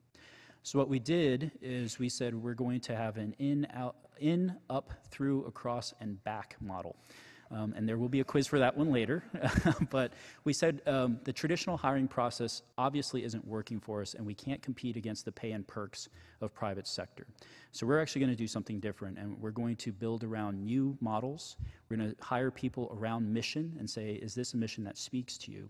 And so we created more intern channels. We have folks from San Jose State University, Santa Clara, East Bay. We have a program with NPower for veterans to technology, in addition to our traditional hiring process. We've been able to promote more people. We've been able to implement flexible schedules so that people are retained. We're talking about other people coming into IT. We haven't had as much success there, but we've been able to coach and do the mentorship programs to try to get people across. And then retiree rehires as well. And I'll give you a quick peek at this. We originally, on the original thrust, went from about a 37% when we finally had the problem or the plan approved. It got down to a 9% vacancy, and it's equalized roughly at the 12 to 14%. So we've been able to sustain that level for the years. So you see where the game board started, and over the last 2 years, here's what we've gotten done and what we have left to do. You'll notice a new section also, it's literally a new section, is there's also some things that came up that weren't in the original plan but were really important. And we said, all right, we'll add those too, and we'll try to get those done as well. But we're also going to talk with the organization as we get things done. Is the next thing we're doing still the highest priority, or did something else come up that is of more importance? And so a couple of things we talked about related to that is having to insert the new EOC, Emergency Operations Center. We talked about the 911-311 audit. We talked about the importance of records management for PRAs, public records requests, and those kinds of things. The IoT architecture, what we're going to be able to do there. And then we also talked about the modernization fund. And the nice thing to report on this one is, thanks to the mayor's budget memo, we're able to switch this from red to yellow. And if it gets approved, it'll be green, which will be a wonderful thing, and we'll hold a party. But we also have on the innovation roadmap some trends that you see in terms of the most difficult projects being the ones where we usually struggle the most. If it's the most transformative, the most that cut across departmental lines, as council observed, those are the ones that have taken the most work. The iterative projects have been much more successful. On the red ones, just to do a quick dive, because Reggie covered most of them, My San Jose, once it rises above, we have a hiring to do now. The RFP is drafted. But then as we get through the procurement innovation effort, there's going to be a cluster of these that we'll be able to go through, and there's 4 that will go from red to yellow and possibly green. Business tax, as you see there, is still red for IT. That'll switch to on hold for us as soon as we get the lessons learned finished with the finance department, so we can feed that into the new scope of the next project. One last thing to say is on the policy, I'm happy to report yesterday afternoon, we had a great meeting with OER, and we have a great draft, and I think we're going to be able to get that done by the end of April, which will then feed into 6 audit items, which we'll talk about later.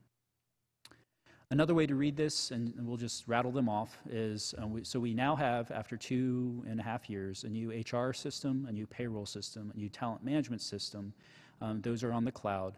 My San Jose 1.x was delivered. We migrated and replaced the workers' compensation system, and then worked with OER HR to move to the third-party administrator. The utility billing system for about $240 million of water, wastewater billing has been replaced. We have a new revenue management system, a new treasury management system. We have PCI compliance in place and now have scanners to watch our cybersecurity. PCI would be? Oh, sorry, credit card handling. Sorry, I thought I had all the acronyms down. There's a new budget system. The new financial system, actually not new financial system, we had an upgraded financial system that was completed about 3 weeks ago. Clean energy, we helped them stand up. That was a new project. Infrastructure modernization, that RFP was awarded by council in December, and we hope to have the contract from purchasing in the next 2 weeks so we can start that project and move it from red to green. Cybersecurity advanced services, we have the final or a good clean draft of that as of Tuesday. So hopefully we can get that out here in the next few weeks as well. And the one big miss we had with finance was business tax, and we are going to have to restart that, and council's aware of that one. So where are we on our measures that we said were going to be very important? Customer satisfaction has grown from 74% to 89% as of last September, October. Project success rate now is at 79%.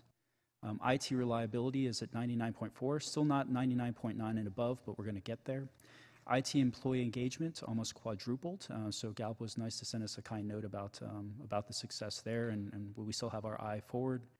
Core IT as a city budget is now 2%, but that also includes a lot of one-time funding. But it is ground made, and we're very appreciative of that. Expired hardware, we've gone from 71% down to 51%. We want to get that down to the 20s and keep on declining. And vacant IT positions, we're averaging about 14% over the last few months. Thanks. So, that's cool, again, applause, because IT, we're usually in the... So we also want to talk about some of the amazing partner work and accomplishments that we do, and every one of these is where IT is working with council offices, departments, and vendors. And every one of these has played an important role in the ability to emerge out of at least the darkest of our IT days. The other measure is third-party validation of awards. So for the Center for Digital Government, the city had never placed in the top 10 before. We've now placed number 8 and then number 6.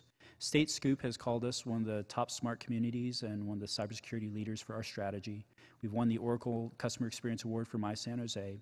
IDC, we're a 2-time Smart City North America World finalist, and with your help, if you can get more votes, we hope to actually win one this year. And we're also a finalist for the American Planning Association Smart City Award for our artificial intelligence transportation management project that we did with transportation. Transportation deserves the credit. And we'll find out on Monday if we actually won that award. But we also want to be upfront and honest and always challenge ourselves to be clear about the picture. A couple things that we were learning through this is the iterative projects are where we succeeded the most.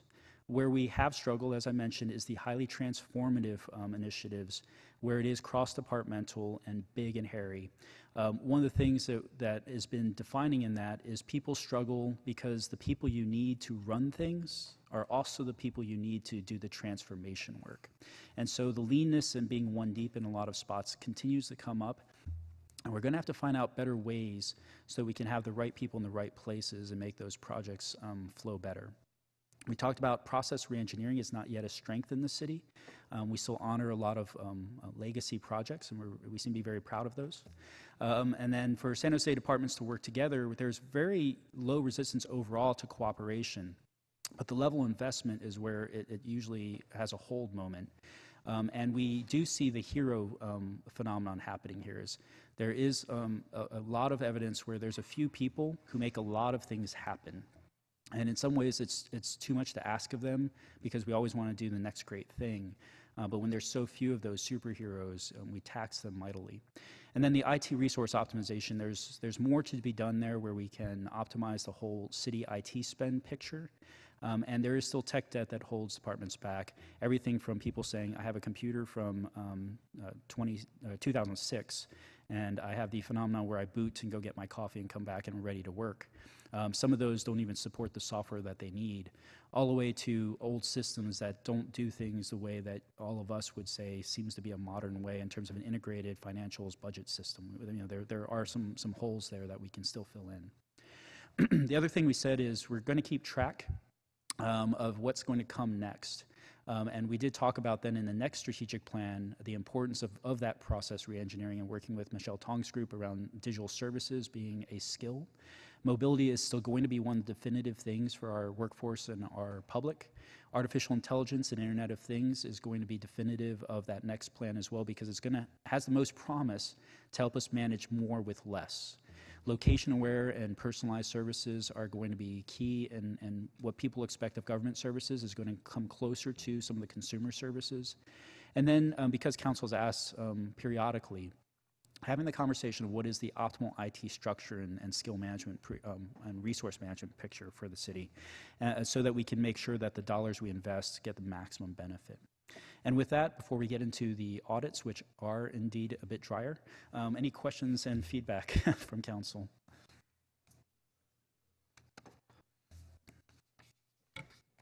Not a question, but you did get an applause, and I just wanted to echo the outstanding job that you're doing, and the results speak for themselves, and it's really amazing.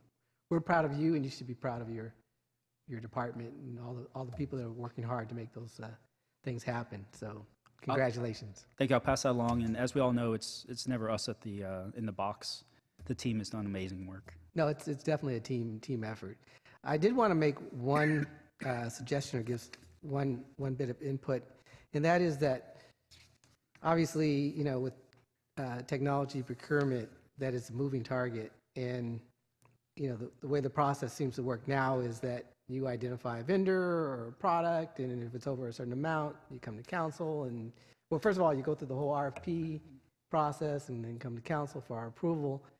Has there been any discussion, or are you already doing this in terms of just creating master agreements and then identifying a vendor list and just picking off of that vendor list and not having to go through the whole process every time that you have a new product or process that you want to undertake? Yeah, let me take the intro, and then we are working very closely with finance, purchasing, and Dolan and Keshav are leading that initiative for procurement innovation. But you're absolutely right. If we can't acquire it, we can't do it. And we have seen where the acquisition piece of these projects has held us back in some spots. But there are different methods. And one of the things we've talked about with NASPO Value Points, National Association of Procurement Officers Value Point, it's a consortium of best practices and best approaches to procurement because they recognize the same things. And these are procurement professionals. And they've said a couple things that I think are resonant here. Is when you're stressing, is when usually your procurement folks are less strategic, when they need to be even more strategic. And so how do you get to a point where you can say, this is the structure that I should take at being able to enable the organization? So traditionally, procurement has been about a compliance function. So value, transparency, and equal access. And one of the critiques is no one ever added in speed. So let's throw that in there too in the future. Another one was doing cooperative procurement. So very few of us need to do the one thing and only us doing it. A lot of cases, we all have a common need and it might have a variant on it, but we can cooperate more with each other. So there are a lot of strategies and a lot of processes and steps we can do, but with that, I think Dolan can paint in the rest of the picture. Yeah, thanks, Rob. That was a pretty good explanation. So you may have noticed on the emerging projects in the Smart City Roadmap that a procurement improvement and readiness program is emerging. It is planned to be kicked off in the new fiscal year. So what we're doing right now is we're working on throughput and prioritization. To Rob's point, we need to get the team's throughput up. And we're doing that by we're in the process of developing a prioritization scheme, so we're working the right things at the right time. Let's not right now we're working things first in, first out, or whatever DCM yells the loudest in terms of the priorities. We're coming up with a more strategic way to prioritize the work so people feel comfortable they're working the right thing at the right time. We're also working on recruiting the vacancies that have been created in procurement as a result of departures to other cities and counties that pay more. Once we get the throughput, and we're going to be working on that over the next 3 months, once we get to July, we're going to be engaging an independent consultant to come in and help us with, go through our processes, look at areas for improvement. We think there's organizational changes that need to be made. We think there's a better balance of the centralization and decentralization because we swung pretty close to being centralized as a result of some of the phone procurement issues that occurred almost a decade ago. And then we will be looking at the concept of procurement pools, as you suggested, as a way to make things go faster. We may have to come back. There may actually need to be some Unicode changes as a result of some of the constraints, the box to say that we were put in, and all of that's going to start kicking off in July. We have confidence we're going to be doing that, so we're actually working on that RFP for those consulting services to make those procurement improvements as we speak. Great. Thank you. Mayor Liccardo? I began the applause because I really think, as I've said before, Robert, we're incredibly lucky that you landed here.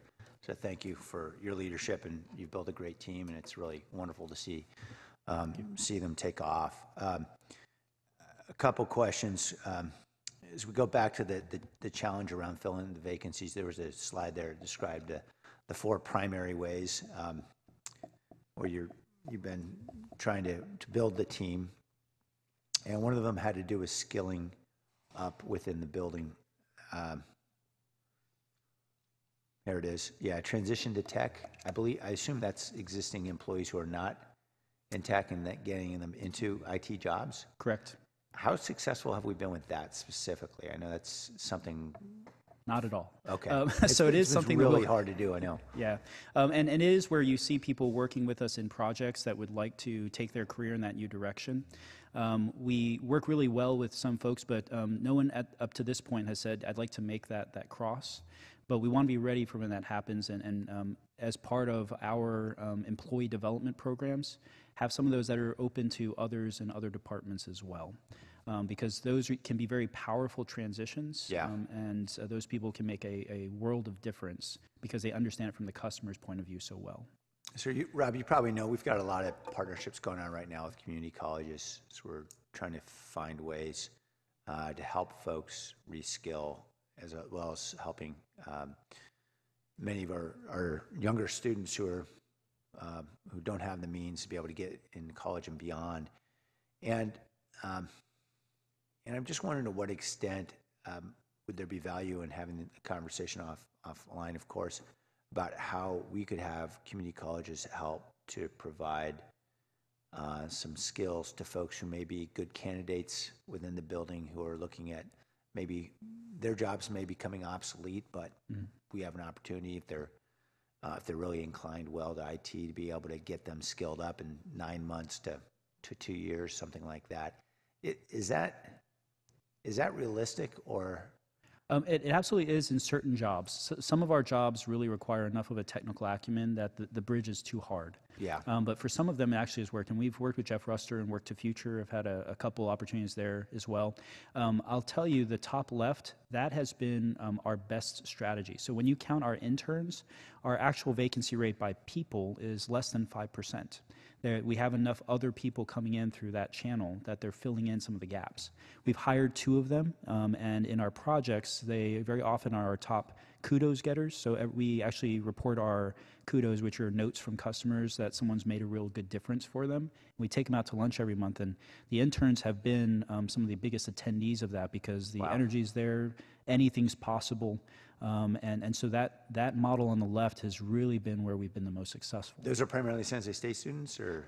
San Jose State, we have one East Bay and one Santa Clara University, but primarily the colleges, and just have shined. And the 2 that we've hired, great employees. They're just truly wonderful. Wonderful. Glad to see that's working well. So just one other question about the KPs that you display and that you've been working on for the last 2 or 3 years. Have you ever given that presentation internally to other managers in the city? No, I haven't. I think that would be a great thing, just to throw that out. Okay. I know there are some departments that are doing this, some departments that could learn a lot, I think, and this would be a wonderful thing. Okay, we'll take that. Anyway, just throw that out. All right, you still have time to go, or another part of this, right, Rob? I do. Okay, let's keep going. All right, cool. So this is the drier part, and it's our audits update. So just in terms of retrospect, in 2016 when we came to you, actually it was early 2017 to talk about the strategic plan, we said tech debt is one of the highest indicators is mounting audits. And sure enough, in 2016, we had 3 alone.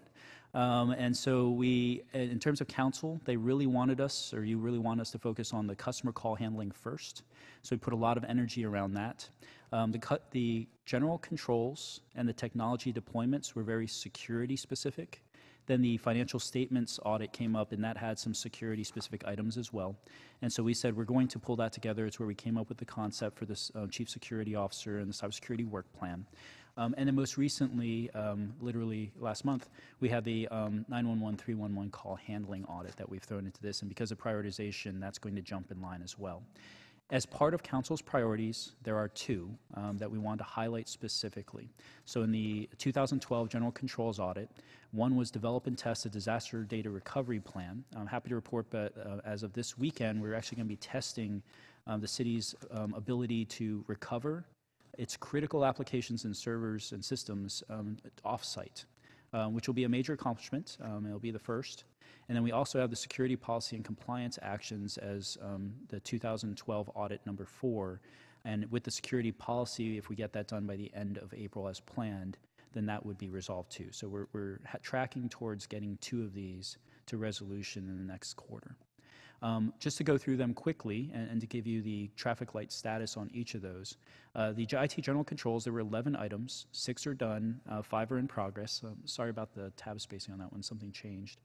Customer call handling, we're completely done, and we finished that and closed that audit. Technology deployments, we have 9, 8 are completed and closed, and we have 1 left, so that one should be done here by the middle of this year. External audits on financial statements, a lot of that depends on the IT policy, security policy, which again we hope to get done in the next month, and then we'll be able to make more progress on that.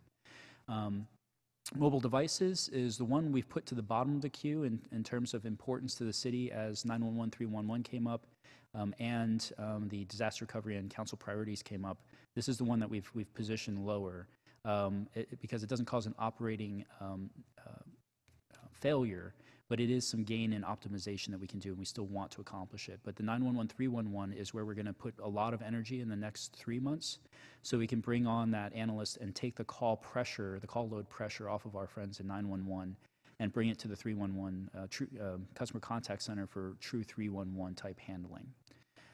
We actually, related to that one, just for council's awareness, in the next 2 months, we're going to start with the systems operations calls and Department of Transportation calls. So we'll make the first foray here pretty quickly and take those off of fire.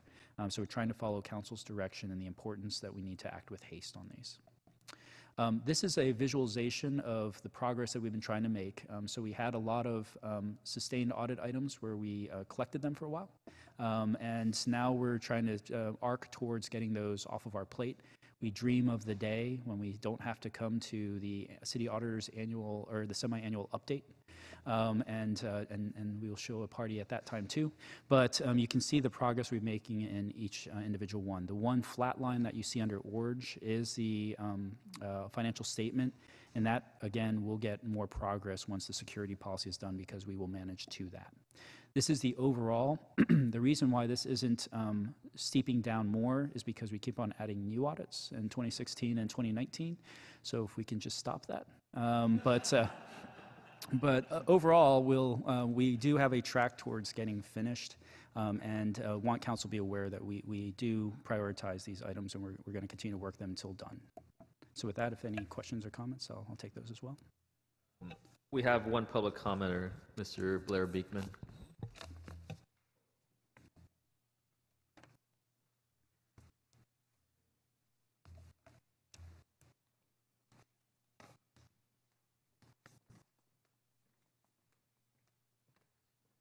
Hi, I wanted to thank you for, first off, for this subject and talking about, Councilperson Jones asked about the subject of procurement, and it was a very nice answer that you offered, and it was very interesting to learn how you're just talking about the subject of procurement. And I felt in 2016 or so from the VTA, there was a work on new camera policies for surveillance cameras on their buses, and there was a new guideline process put into place. I guess it's called CCTV cameras, and it was that sort of thinking that came along with that at that time that asked for a good procurement process that would go along with the CCTV guidelines. And how to talk with vendors and people who will be around the subject. So, you know, the ideas of accountability are really important. It can really help develop the procurement process, and you're just learning how it's possible to talk about that publicly after it sounds like years that it hasn't been, just hasn't been. And, you know, the work that I'm doing with accountability, it's a subject that's free, and it doesn't cost any money. And I hope that, you know, that's could be along the lines of how you need to think about how this whole technology process is how you mentioned how you're going to try to work its philosophy can apply in the same way. And yeah, I hope you can keep up the efforts to talk about what can be good accountability and make it a process how to talk about everyday people more. I have to learn that myself, actually, how this can talk about everyday people more. Thank you. All right.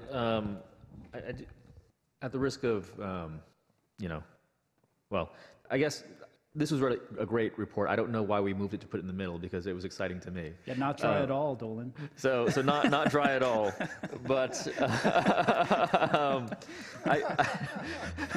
looking ahead, I do want to ask, to the extent that IT is a bridge, right? We're building a bridge, and you're alluding to maintenance, and we're trying to catch up because we've neglected the maintenance.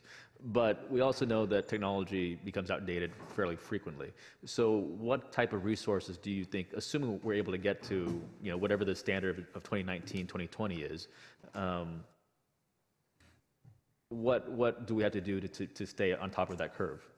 I'd say two things. One is, as we do projects heading forward, we do factor in what it takes to keep that system going through. So when we talk about hardware, we talk about software, we talk about services, maintenance, and people.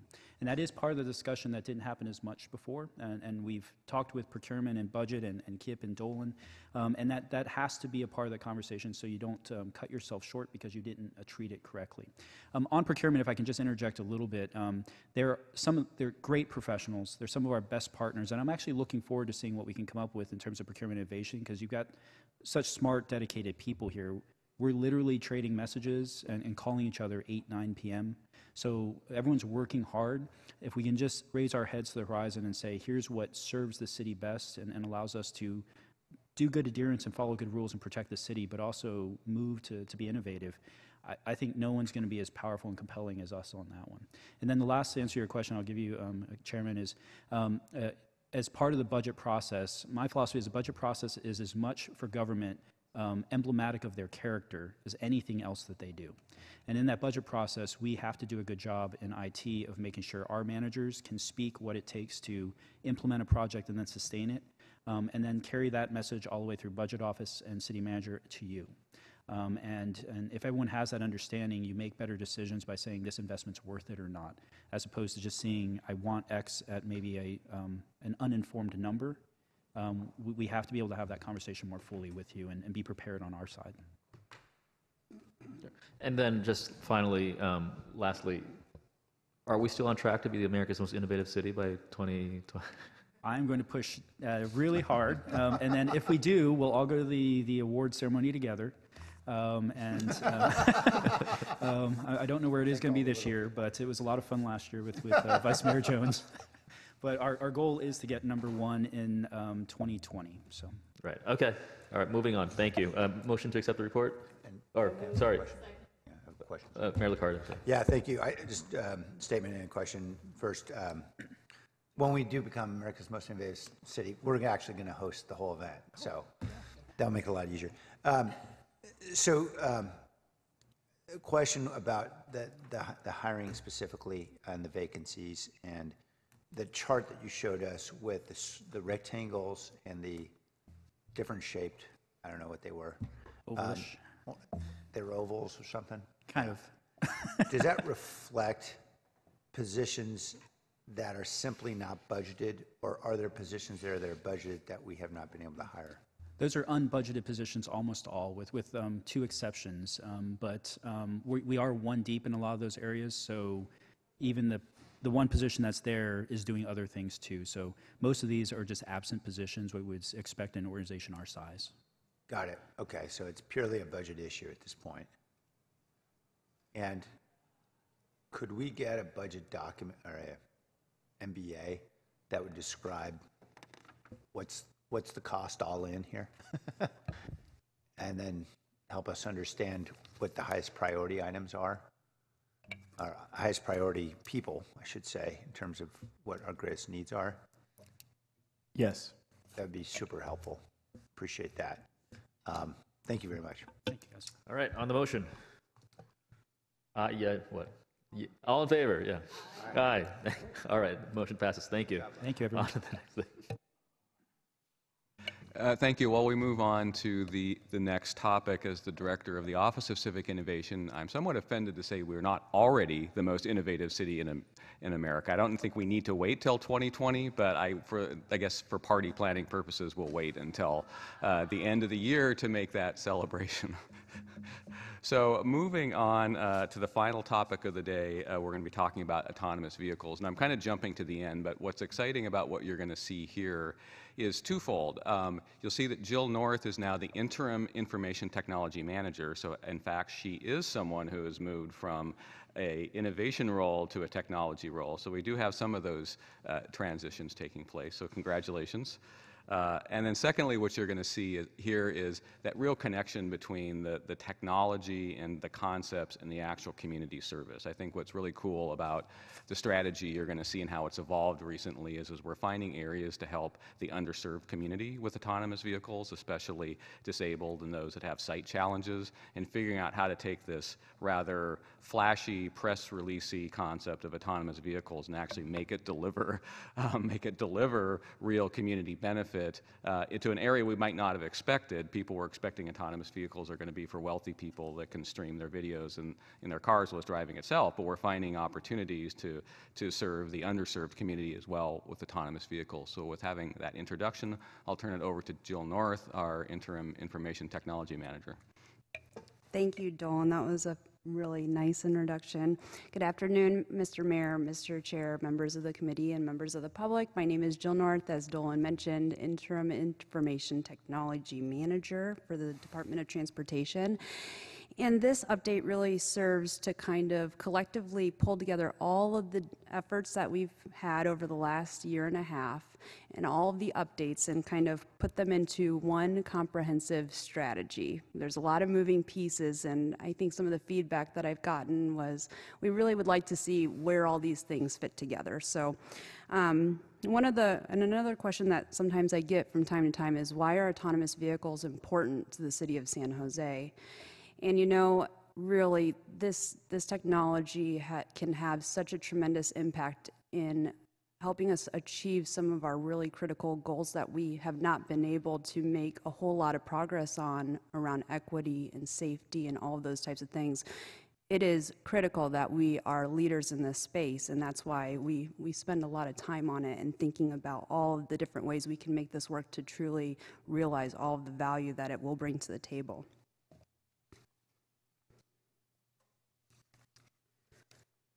So our AV strategy follows an iterative and comprehensive approach. We began in 2017 with setting some guiding principles and analyzing data. That was with the AVRFI. I will also analyze some data today, but that's an ongoing effort. Using those guiding principles and the data provided, we developed key initiatives of actions that we could take within our department or doing some cross-departmental collaboration, and I'll highlight some of that work. Then developing a foundational plan and implementing it. So that goes to some of the update that I provided in the December update, and we'll go over that. Piloting the project, then measuring the performance and evaluating, and starting all over again, constantly trying to iterate upon what we learned from the past to better put solutions in for the future. So the first step was our guiding principles and setting those for the AV strategy. All of our work in the AV space really seeks to address one or several of these areas in order to fully realize the benefits that AVs could have in our community. So we have data, obtaining data, doing data sharing that really could be transformative in terms of how we operate our transportation ecosystem, working to reduce vehicle miles traveled. We want to see people get out of their single occupancy vehicles. We want to plug them back into the transportation network and use autonomous vehicles as first last mile connections when possible. We want to have those livable communities where cars don't overrun our community, people do, in a very wonderful way. Safety, always important, and that's kind of the only reason why it's the biggest circle. It is our mission as a department, and these vehicles really will have a tremendous impact in helping achieve our goals around Vision Zero. Equity is something that I personally am very passionate about. As we continue to look at more technology solutions, the gap between people who are included and are not is just getting wider and wider. And so when we really think about the users that could truly benefit from an autonomous vehicle service, we want to seek out opportunities to plug them in from the get-go so that the technology is being developed with them in mind and at the forefront. And finally, a balanced transportation system as well. In the December Smart Cities and Service Improvements Committee meeting, I did do a very involved analysis around autonomous vehicle testing that's occurring in California. I'm going to have kind of an update to that, but just as a reminder, the California DMV does issue 4 types of permits. The first is testing with a driver. There's currently 62 permits that have been issued to companies to do that. There's one driverless testing permit that has been issued, that's Waymo. There have been 0 deployment permits issued. And the difference between testing and deployment really comes down to whether you're whether you're obtaining payment for the ride or not.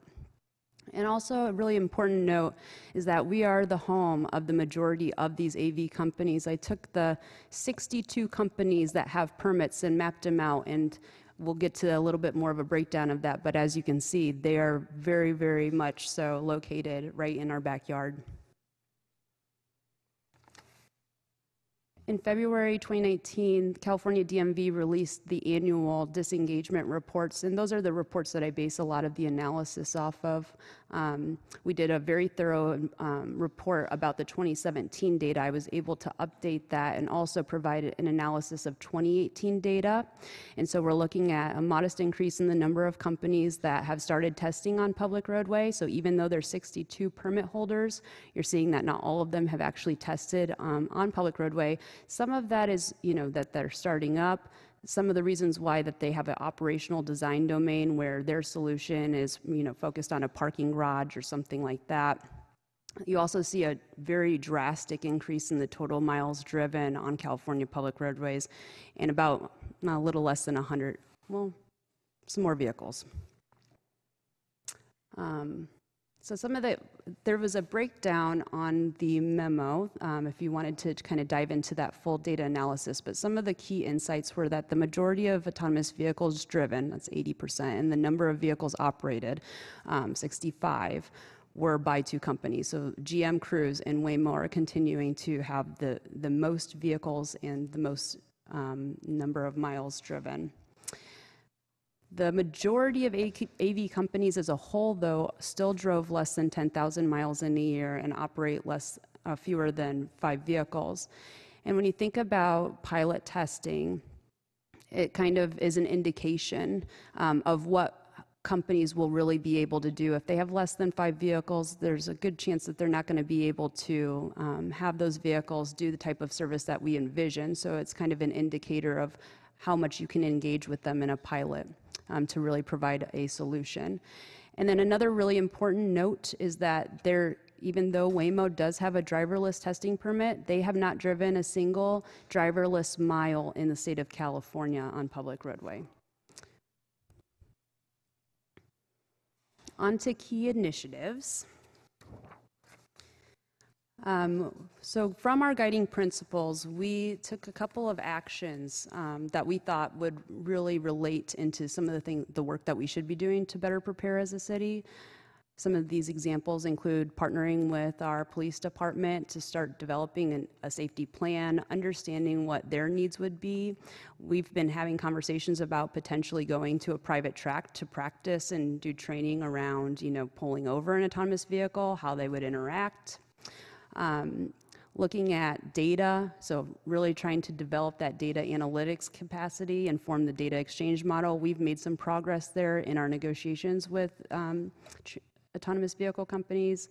And then a really good example is engaging the community to shape future streets with design thinking. That is the IDEO pilot that we're really looking at reimagining how we can engage with our community to better prepare for the future.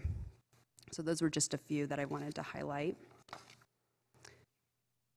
Moving into the 2019 AV plan. So this is kind of our focused effort for the duration of the year, is that when we had identified 4 foundational areas that we thought if we really wanted to build a sustainable program, that we would need to focus on these areas and make movement. And so a lot of this was kind of based off analysis and based off of feedback from industry, and then things that we ran into that were challenging in order to get some of our first pilots off the ground that we needed to really kind of think about.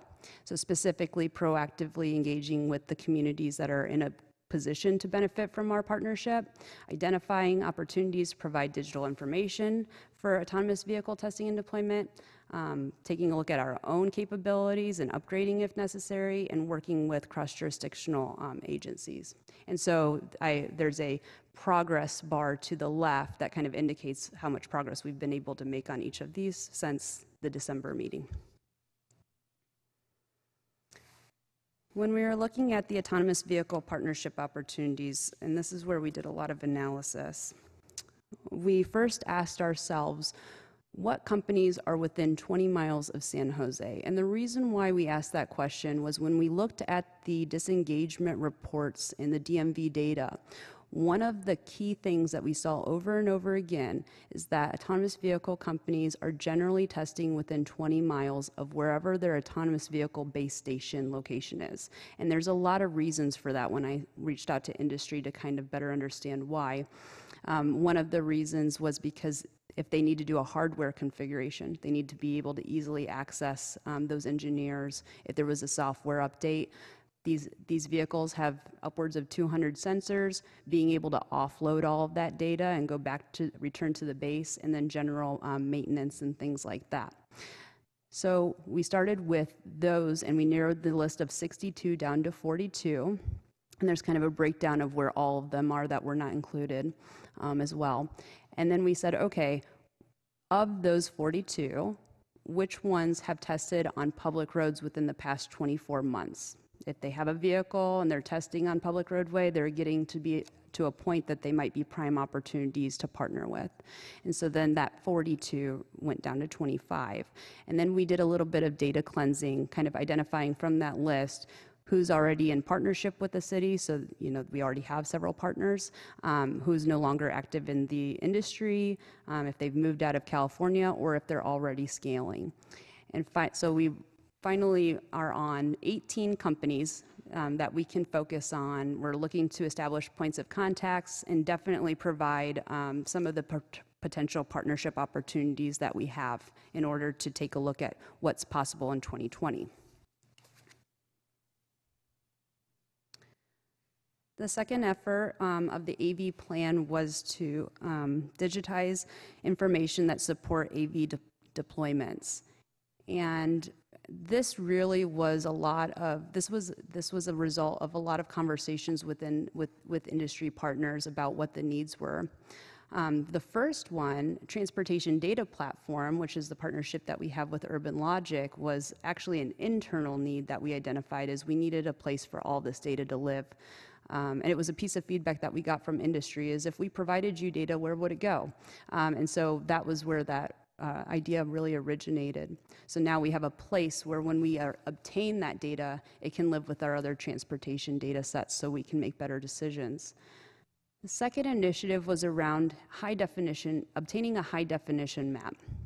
So before autonomous vehicle companies go out and test on the road, they get a base layer map of where all the measurements of all the objects are, and then they start to build scenarios off of that map.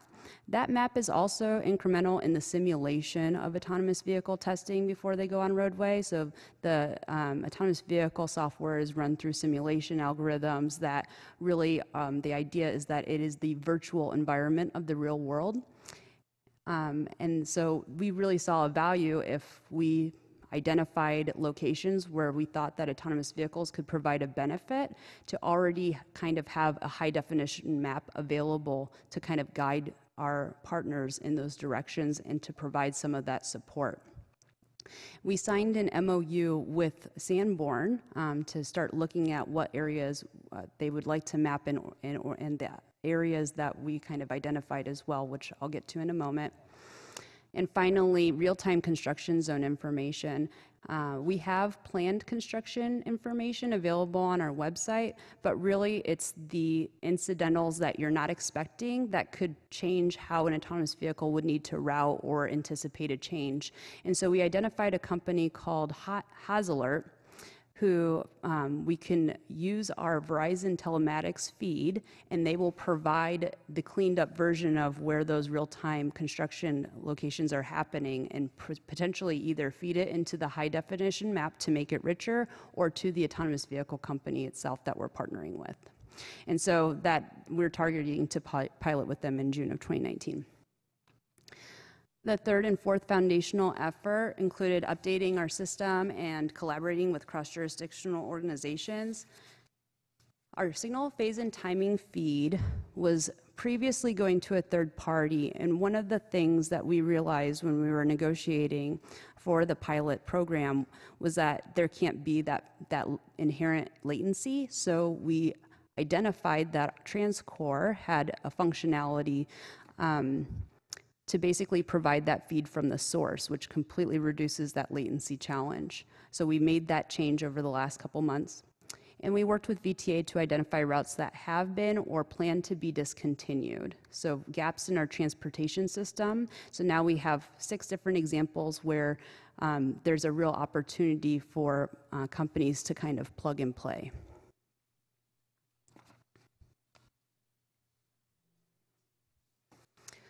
All right, so one of the other items that I committed to in the last Smart Cities meeting was to look for 2 to 3 pilot opportunities to start up within 2019. And we have 3. So the first is the one that we know about. That is the Mercedes-Benz, Bosch, and Daimler project that will be starting in fall of 2019. Really, we're hoping for August. It's a point-to-point solution from Diridon to Santana Row.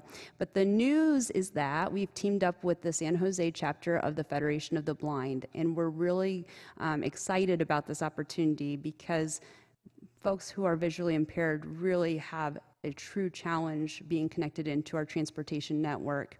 And a lot of this technology, like I said, the focus is not necessarily on who can really benefit. And so by this partnering up with these other entities is really going to help Mercedes, Bosch, and Daimler think about how to design for everyone. And it'll also provide us insights into how we can make changes in our infrastructure to better assist folks that have disabilities as well.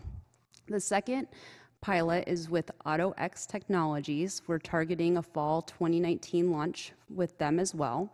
And they would basically be replicating the dash route that's planned to be discontinued when the Berryessa BART station comes up. And so the target user group we're looking for here is, staff and students from San Jose State University. And then finally, with Berryessa BART opening up, we're looking at a connection for those employees to basically get out of their cars on 880, use BART, and now they have a seamless transportation experience from BART to their job. So we're kind of getting to the next steps. We're going to implement the projects over towards the end of the year. And then we need to measure the performance and evaluate. We're going to learn all kinds of things about what worked, what didn't work, and then kind of set new goals after we evaluate those outcomes and then iterate to improve and start the process all over again with more partners, bringing more solutions to our residents and our communities. And I think that it will ultimately continue to be a sustainable program. And just to kind of wrap it all up, I put it all together on a timeline in terms of where we started at and where we're at and where we're going. So, in June of 2017, we had roundtables, and then in June of 2017, we issued out the RFI. We started working on the key initiatives, executing the MOU with Mercedes, and then, today we've developed the AV plan. We've got the Urban Logic platform. We've executed the MOU with AutoX. We've executed the MOU with Sanborn. So our next steps really are executing the project agreements, which are moving along, and continuing the plan execution that I articulated earlier, launching those pilots, monitoring the performance, measuring how we did against our guiding principles, and evaluating and setting new goals. So I think that's the last slide. Yes. And I really am hoping to get some really great feedback on where we're going. If you're supportive of where we're going, if there's something that you think of to provide that feedback. This is all very new, and really excited to have such an amazing project to work on, truly. All right, well, we have a public commenter, Mr. Beekman.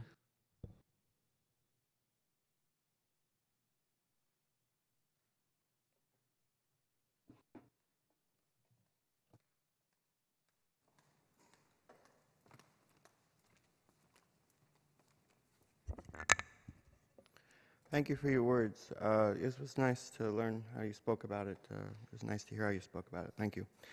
I have a big speech here. I hope you can bear with it. To try to speak to a broader picture of the economics around the possible future around automated vehicles, the mayor has recently tried to offer we can all have an important role to help question and to help decide how to navigate the future of possible upcoming economic downturns and threats of major economic recessions in the future called periods of disruption.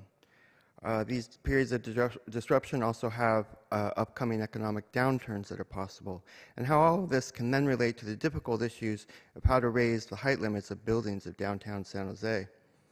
The work of my own life at this time talks about accountability, but to move forward, as many people of San Jose have been politely warned by VTA lectures at this time last year and by the mayor earlier this year, how will we each individually heed these warnings of economic downturns and major recessions? I feel the current economic questions we are asking ourselves for the next 5, 10, 15, 20 years can be very much related to the use of energy. And do we ask at this time, what sort of economic world do we want to collectively work towards at this time? And do we ask, what do the people around the autonomous vehicle industry want to be willing to work towards at this time as well? By the mid-2020s, amongst many reasons, there may have to be important decisions made about the future of fracked oil, natural gas, and coal, compared with the growing simplicity of a more sustainable, viable options for the uses of energy as a U.S. society and for the planet. And we are at a time to better learn how to use solar energy and its practices. In other words, we are starting to more fully address subjects of climate change, and how the future of energy that did not want to be talked about in the early 2010s, how can we talk about these changes now that won't hurt ourselves economically, or that we have to go through the process of war in the near future? Thank you. All right, Vice Mayor Jones. Okay. First of all, my feedback is I'm incredibly excited about this project and all the hard work that you've done already. And I'm just ready for it to happen and get going on it. And I did have just a couple of quick questions. All the areas that you've discussed are very high tech.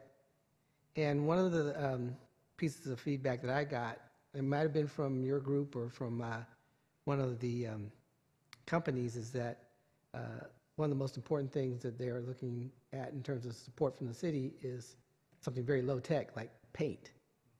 So can you kind of update me on the low tech issues that we have to address? Yes, that is actually, you're completely right. I didn't highlight that in here, but that is work that we have done. It's really interesting, you know, the paint it allows the sensors to be able to pick up and measure the environment really, really clearly. If you have a nicely painted road and nicely painted curb.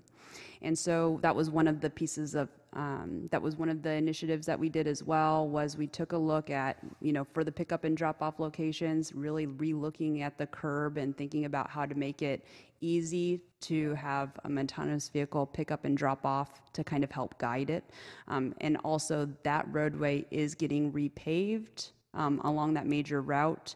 So the paint will be very fresh as well. We also talked to 3M about some of their different solutions around paint and how that could potentially be something that we partner with them on in the future as well.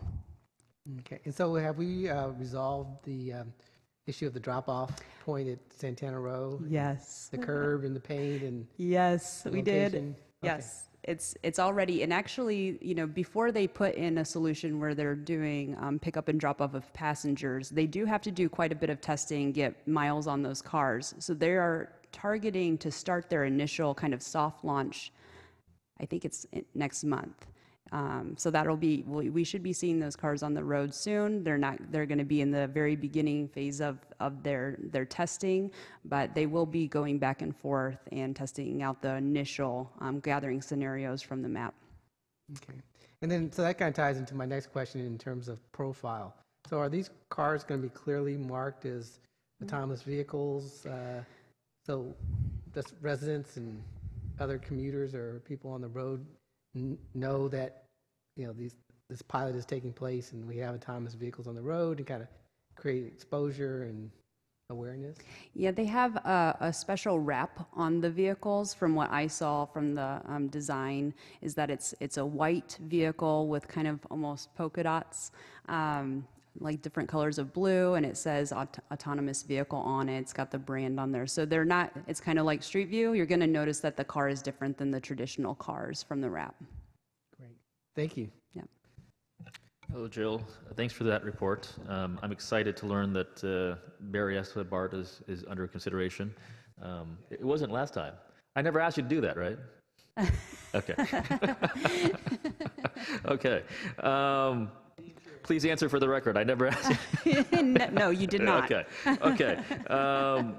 One of the goals here was to engage companies in the best position to benefit from AV technology. Are we working with, was it Prospect Silicon Valley on that at all? Because I think they've done some of that work. We've definitely worked with Prospect Silicon Valley on several initiatives. I think, and especially kind of connecting us into those different partners, they're pretty well connected. And so definitely they've been instrumental in helping facilitate those conversations. So we are still close. Okay. And I liked the strategy, and especially how we're not just bringing AV technology into our city, but we're bringing it with a public purpose to help the visually impaired, to help reduce traffic along 880, and help San Jose State students with the expiration of the Dash shuttle. I've seen other cities put out press releases, saying AV is already here, they're already testing it. Maybe without a public purpose, but at least I've seen the buzz in other cities already. So how confident are we that by this fall or in early 2020, we'll see driverless vehicles in our city? So I am very confident on one of the pilots that will, the Mercedes-Benz, Bosch, and Daimler pilot for sure will happen this year. The other pilots are a little bit behind in terms of how far they are in their development, not on the development, but on the pilot side, just scoping details. Just from experience, those I wouldn't necessarily hold to a hard fall 2019. It might be a little bit later. But I'm confident that we will have them. I know that there are a lot of announcements all the time, and it's really interesting, this race, how fast everyone can go. But I think our approach has always been that we're going to demonstrate how it's done right. And it's not going to, what you see with a lot of that launch of a service, a really good example was one that I read about the other day as well. When you don't have a challenge that you're addressing, what you see is everyone tries it out, and then no one else rides in it again. So it's not a sustainable change, and we're building that in from the get-go. We want to see people leverage this technology and change their transportation decisions as a result because it's seamless. Excellent. I remember reading a long time ago about AV vehicles, and my recollection is that there's different levels, like L1 through 5, Yep. about how autonomous they are. So in order to start a pilot, we wouldn't expect the cars to be at L5, like Knight Rider. No. They're going to be like... It's going to take some time for level 5. So the way that I always think about level 5 versus level 3 and 4 is really that's when the car is smart enough to make all of the routing decisions based off of all of the other decisions that are going on. That's, it knows it's so the environment is so connected that all of the vehicles are connected. Sure. All the vehicles are connected to the infrastructure, and now it's like magic in terms of how they're able to route and all these types of things. It's going to take a while. We got to catch up on the infrastructure side. They got to catch up on we had to have that. We have to install we have to develop and build out the broadband piece of that to facilitate those types of connections. It'll happen eventually, but it's going to be some time. So with the pilot, we expected L3 maybe? Or? It'll be level 4. Their point-to-point is level 4. It's geofence. The vehicle is able to make those decisions within kind of almost like a little sandbox. Okay, yeah. Awesome. Mayor, do you have any questions? Or Sam, do you have any? No? Okay, all right. Can I get a motion to accept the report, please? Move to accept. Second. All right, all in favor? Aye. Okay, motion passes. Thank you. Moving on to... That actually we already did that. Yes, we've concluded the So we've reports concluded we had on the work plan. All righty. So Chair. On to open forum. Mr. Beekman.